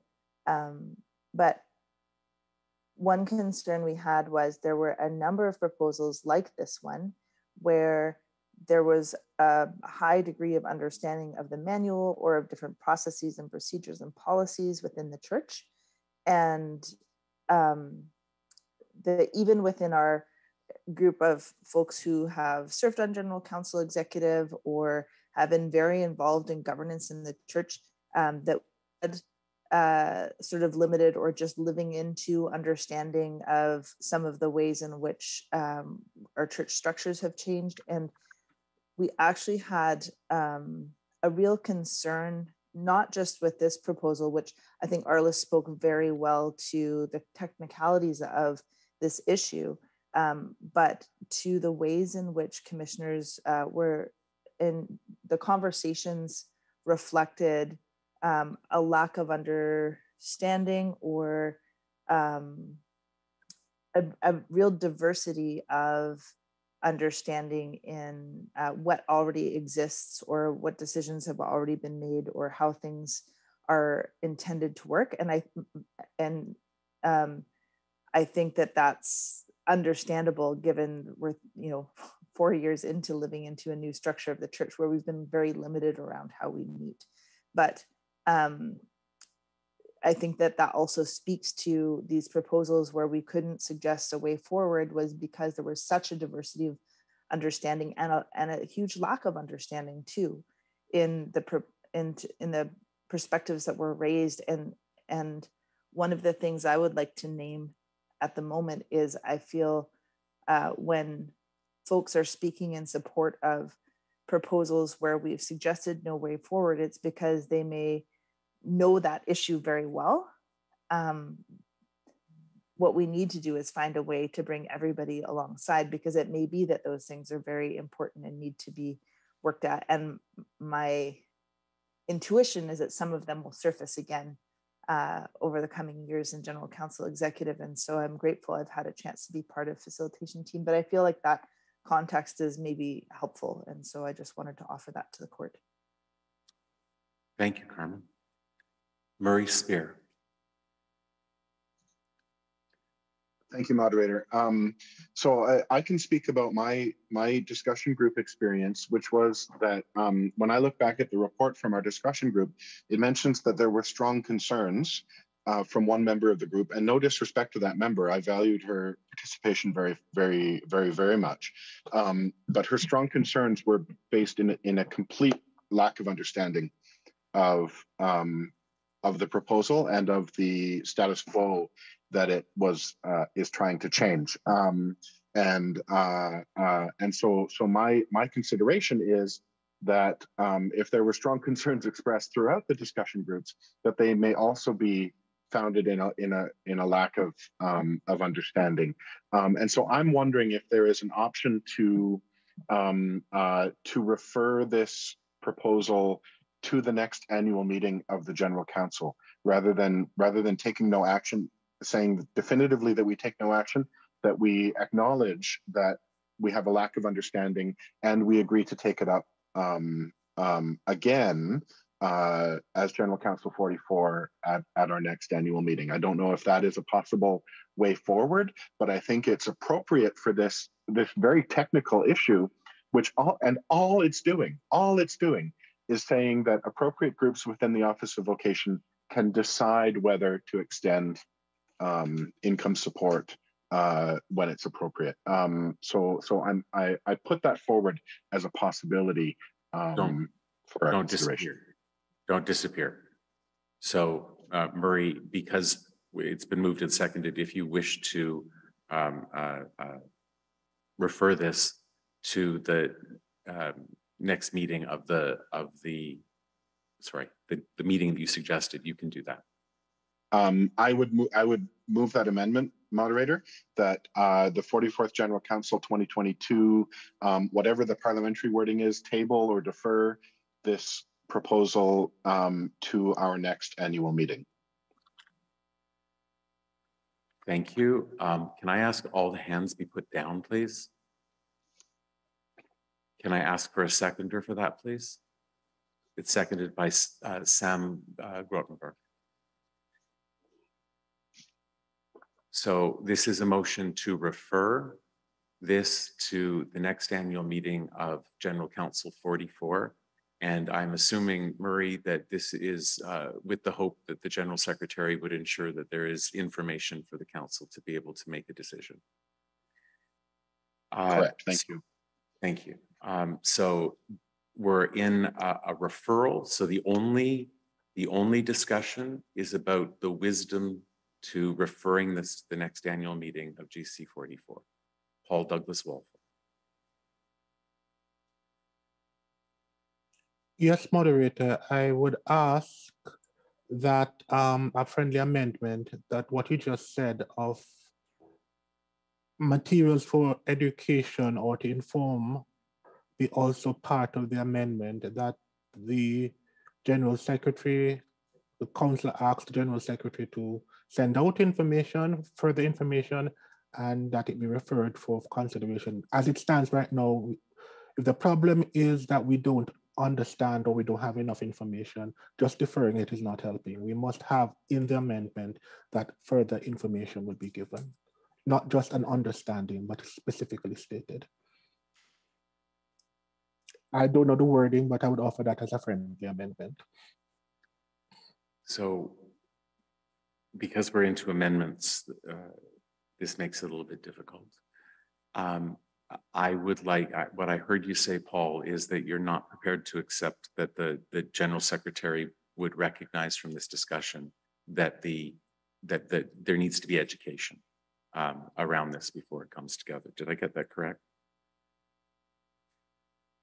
I'm saying, moderator, that the specific problem was that of not having enough information. If that is the problem, then it should be in the amendment, not simply an understanding that the General Secretary will pick that up. The problem we identified here is that there's need for further information. We are deferring it because we need further information. Then let us say that. Thank you. I'm going to say that that's actually off topic around the wisdom to refer. And so we're going to stay with this amendment. If there is anything else about the wisdom to refer, I would like to hear it.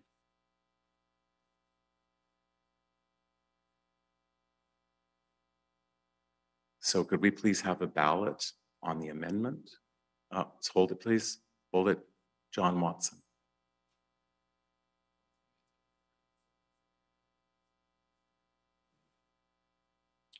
Moderator, I think what Brother Paul was trying to do was refer with direction. And I think that would be in order.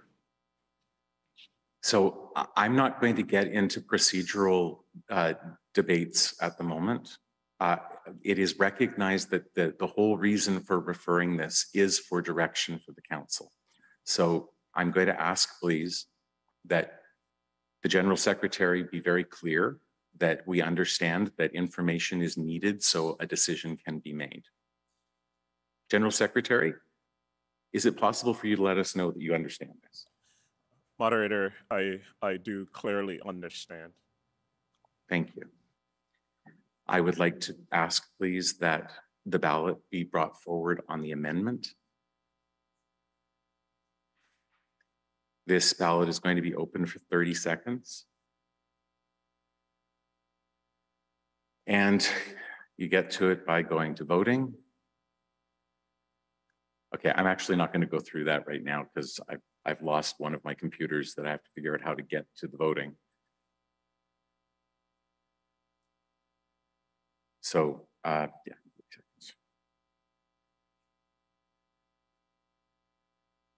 So we are only looking at the amendment here.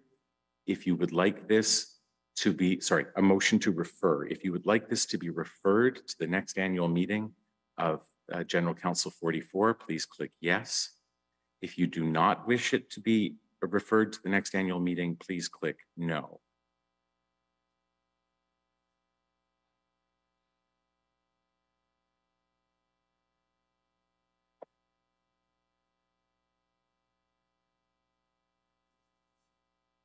The ballot can be closed.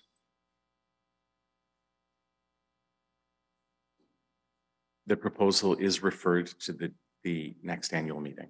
Thank you. Friends, we're going to, we're approximately, we're at time. And so we're going to take a moment for testimony and song and break, and then we will see you at the appropriate time to come back to our meeting. Wanting to put what I say in context. Just heard yesterday that more unmarked graves have been located by a residential school, which affects my spirit. Also this morning, I learned that Canada is attempting to open its doors to Ukrainian refugees. So talking about who Jesus is, I think always comes in context. Always about what we are experiencing and trying to live through. So the first question was, who is Jesus to me? For those of you who I haven't met, I'm Stan McKay, and I'm living in my home village in Fisher River, First Nation. And I have known through most of my life that even as a child, that Jesus was the great mystery, that it was about the Spirit. And in that way, I think it is beyond words to really express. We only know in part, and that's biblical. But I have learned that the Word made flesh is what Jesus is for us. And so the love of God is incarnated. Love of God incarnate. In Cree, Jesus, his brother. He is storyteller. And I can remember, I believe back in the 60s that the Division of Mission in Canada sent out 4 line drawings depicting Jesus. I don't remember them all, but I recall very clearly Laughing Jesus, which was a very, very significant new image. in my limited understanding. And then there was one that has lived with me through the rest of my life, and that was Jesus as liberator. Jesus would set us free.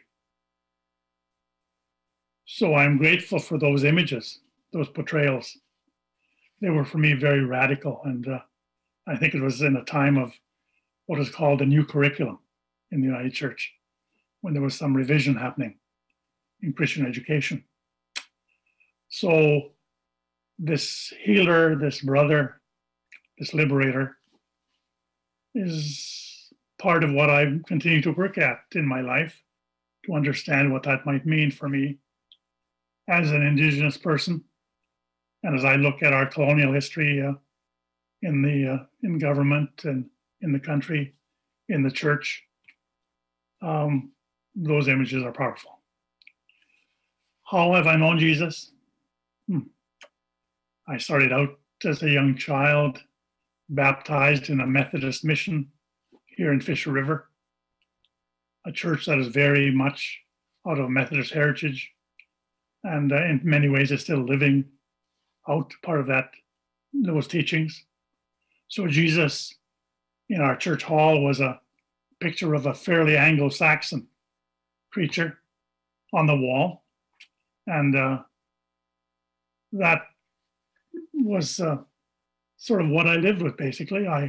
My time in residential school, Presbyterian residential school, 5 years, I never had any reason to question or any support to consider Jesus as anything other than non-Indigenous.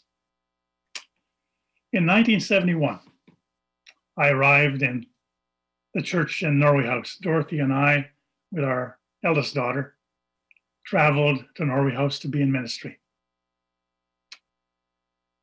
I was ordained and educated in a theological school, but I had never, ever put that together with my Indigenous heritage or how I would ever be a minister in an Indigenous community. Well, in 1971, about 3 months after we'd arrived, I went, as I usually did, to the afternoon worship at 2 p.m. in Norway House, a church that had begun by the Methodists in 1840, one of the older churches in Western Canada. And I sat in the pew because the elders took the afternoon services in Cree. I did a service in English, but they were doing the Cree service. And I was learning theological Cree, spiritual Cree. I had always talked Cree, but I had never really learned my own spiritual language. And so I was learning through all these months. And about the third month I was there, I'm sitting in the church for the afternoon service. And Fred Moore opened the Bible and he read from John's Gospel, chapter 21, verses 15 to 19. And he read the Cree Bible before he spoke. And as I sat there, I heard him say, Simon Okusajan. Isagihina. Simon, son of John, do you love me? Asamik in Maya Chigusa. Feed my lambs. And 3 times he asks, Isagihina, do you love me? I remember that because I think it was the first time I realized that my culture and the gospel were connected. So, 3 words, the voice of my people, I began now to see it in their lives. I worked with elders in the community, and I learned from Florence, from James, Nathaniel, Daniel, Jesse, Edward, Roderick, John, all these people who carried on the work of the church in Norway House. And I was there learning, being orientated to their ministry. And I began to see in them the Word incarnate, the work of God being carried by these marvelous, faithful people who had been colonized and left with certain images, I think, that were very limiting, certainly in terms of how the gospel connected to our culture. So my image of Jesus was expanded.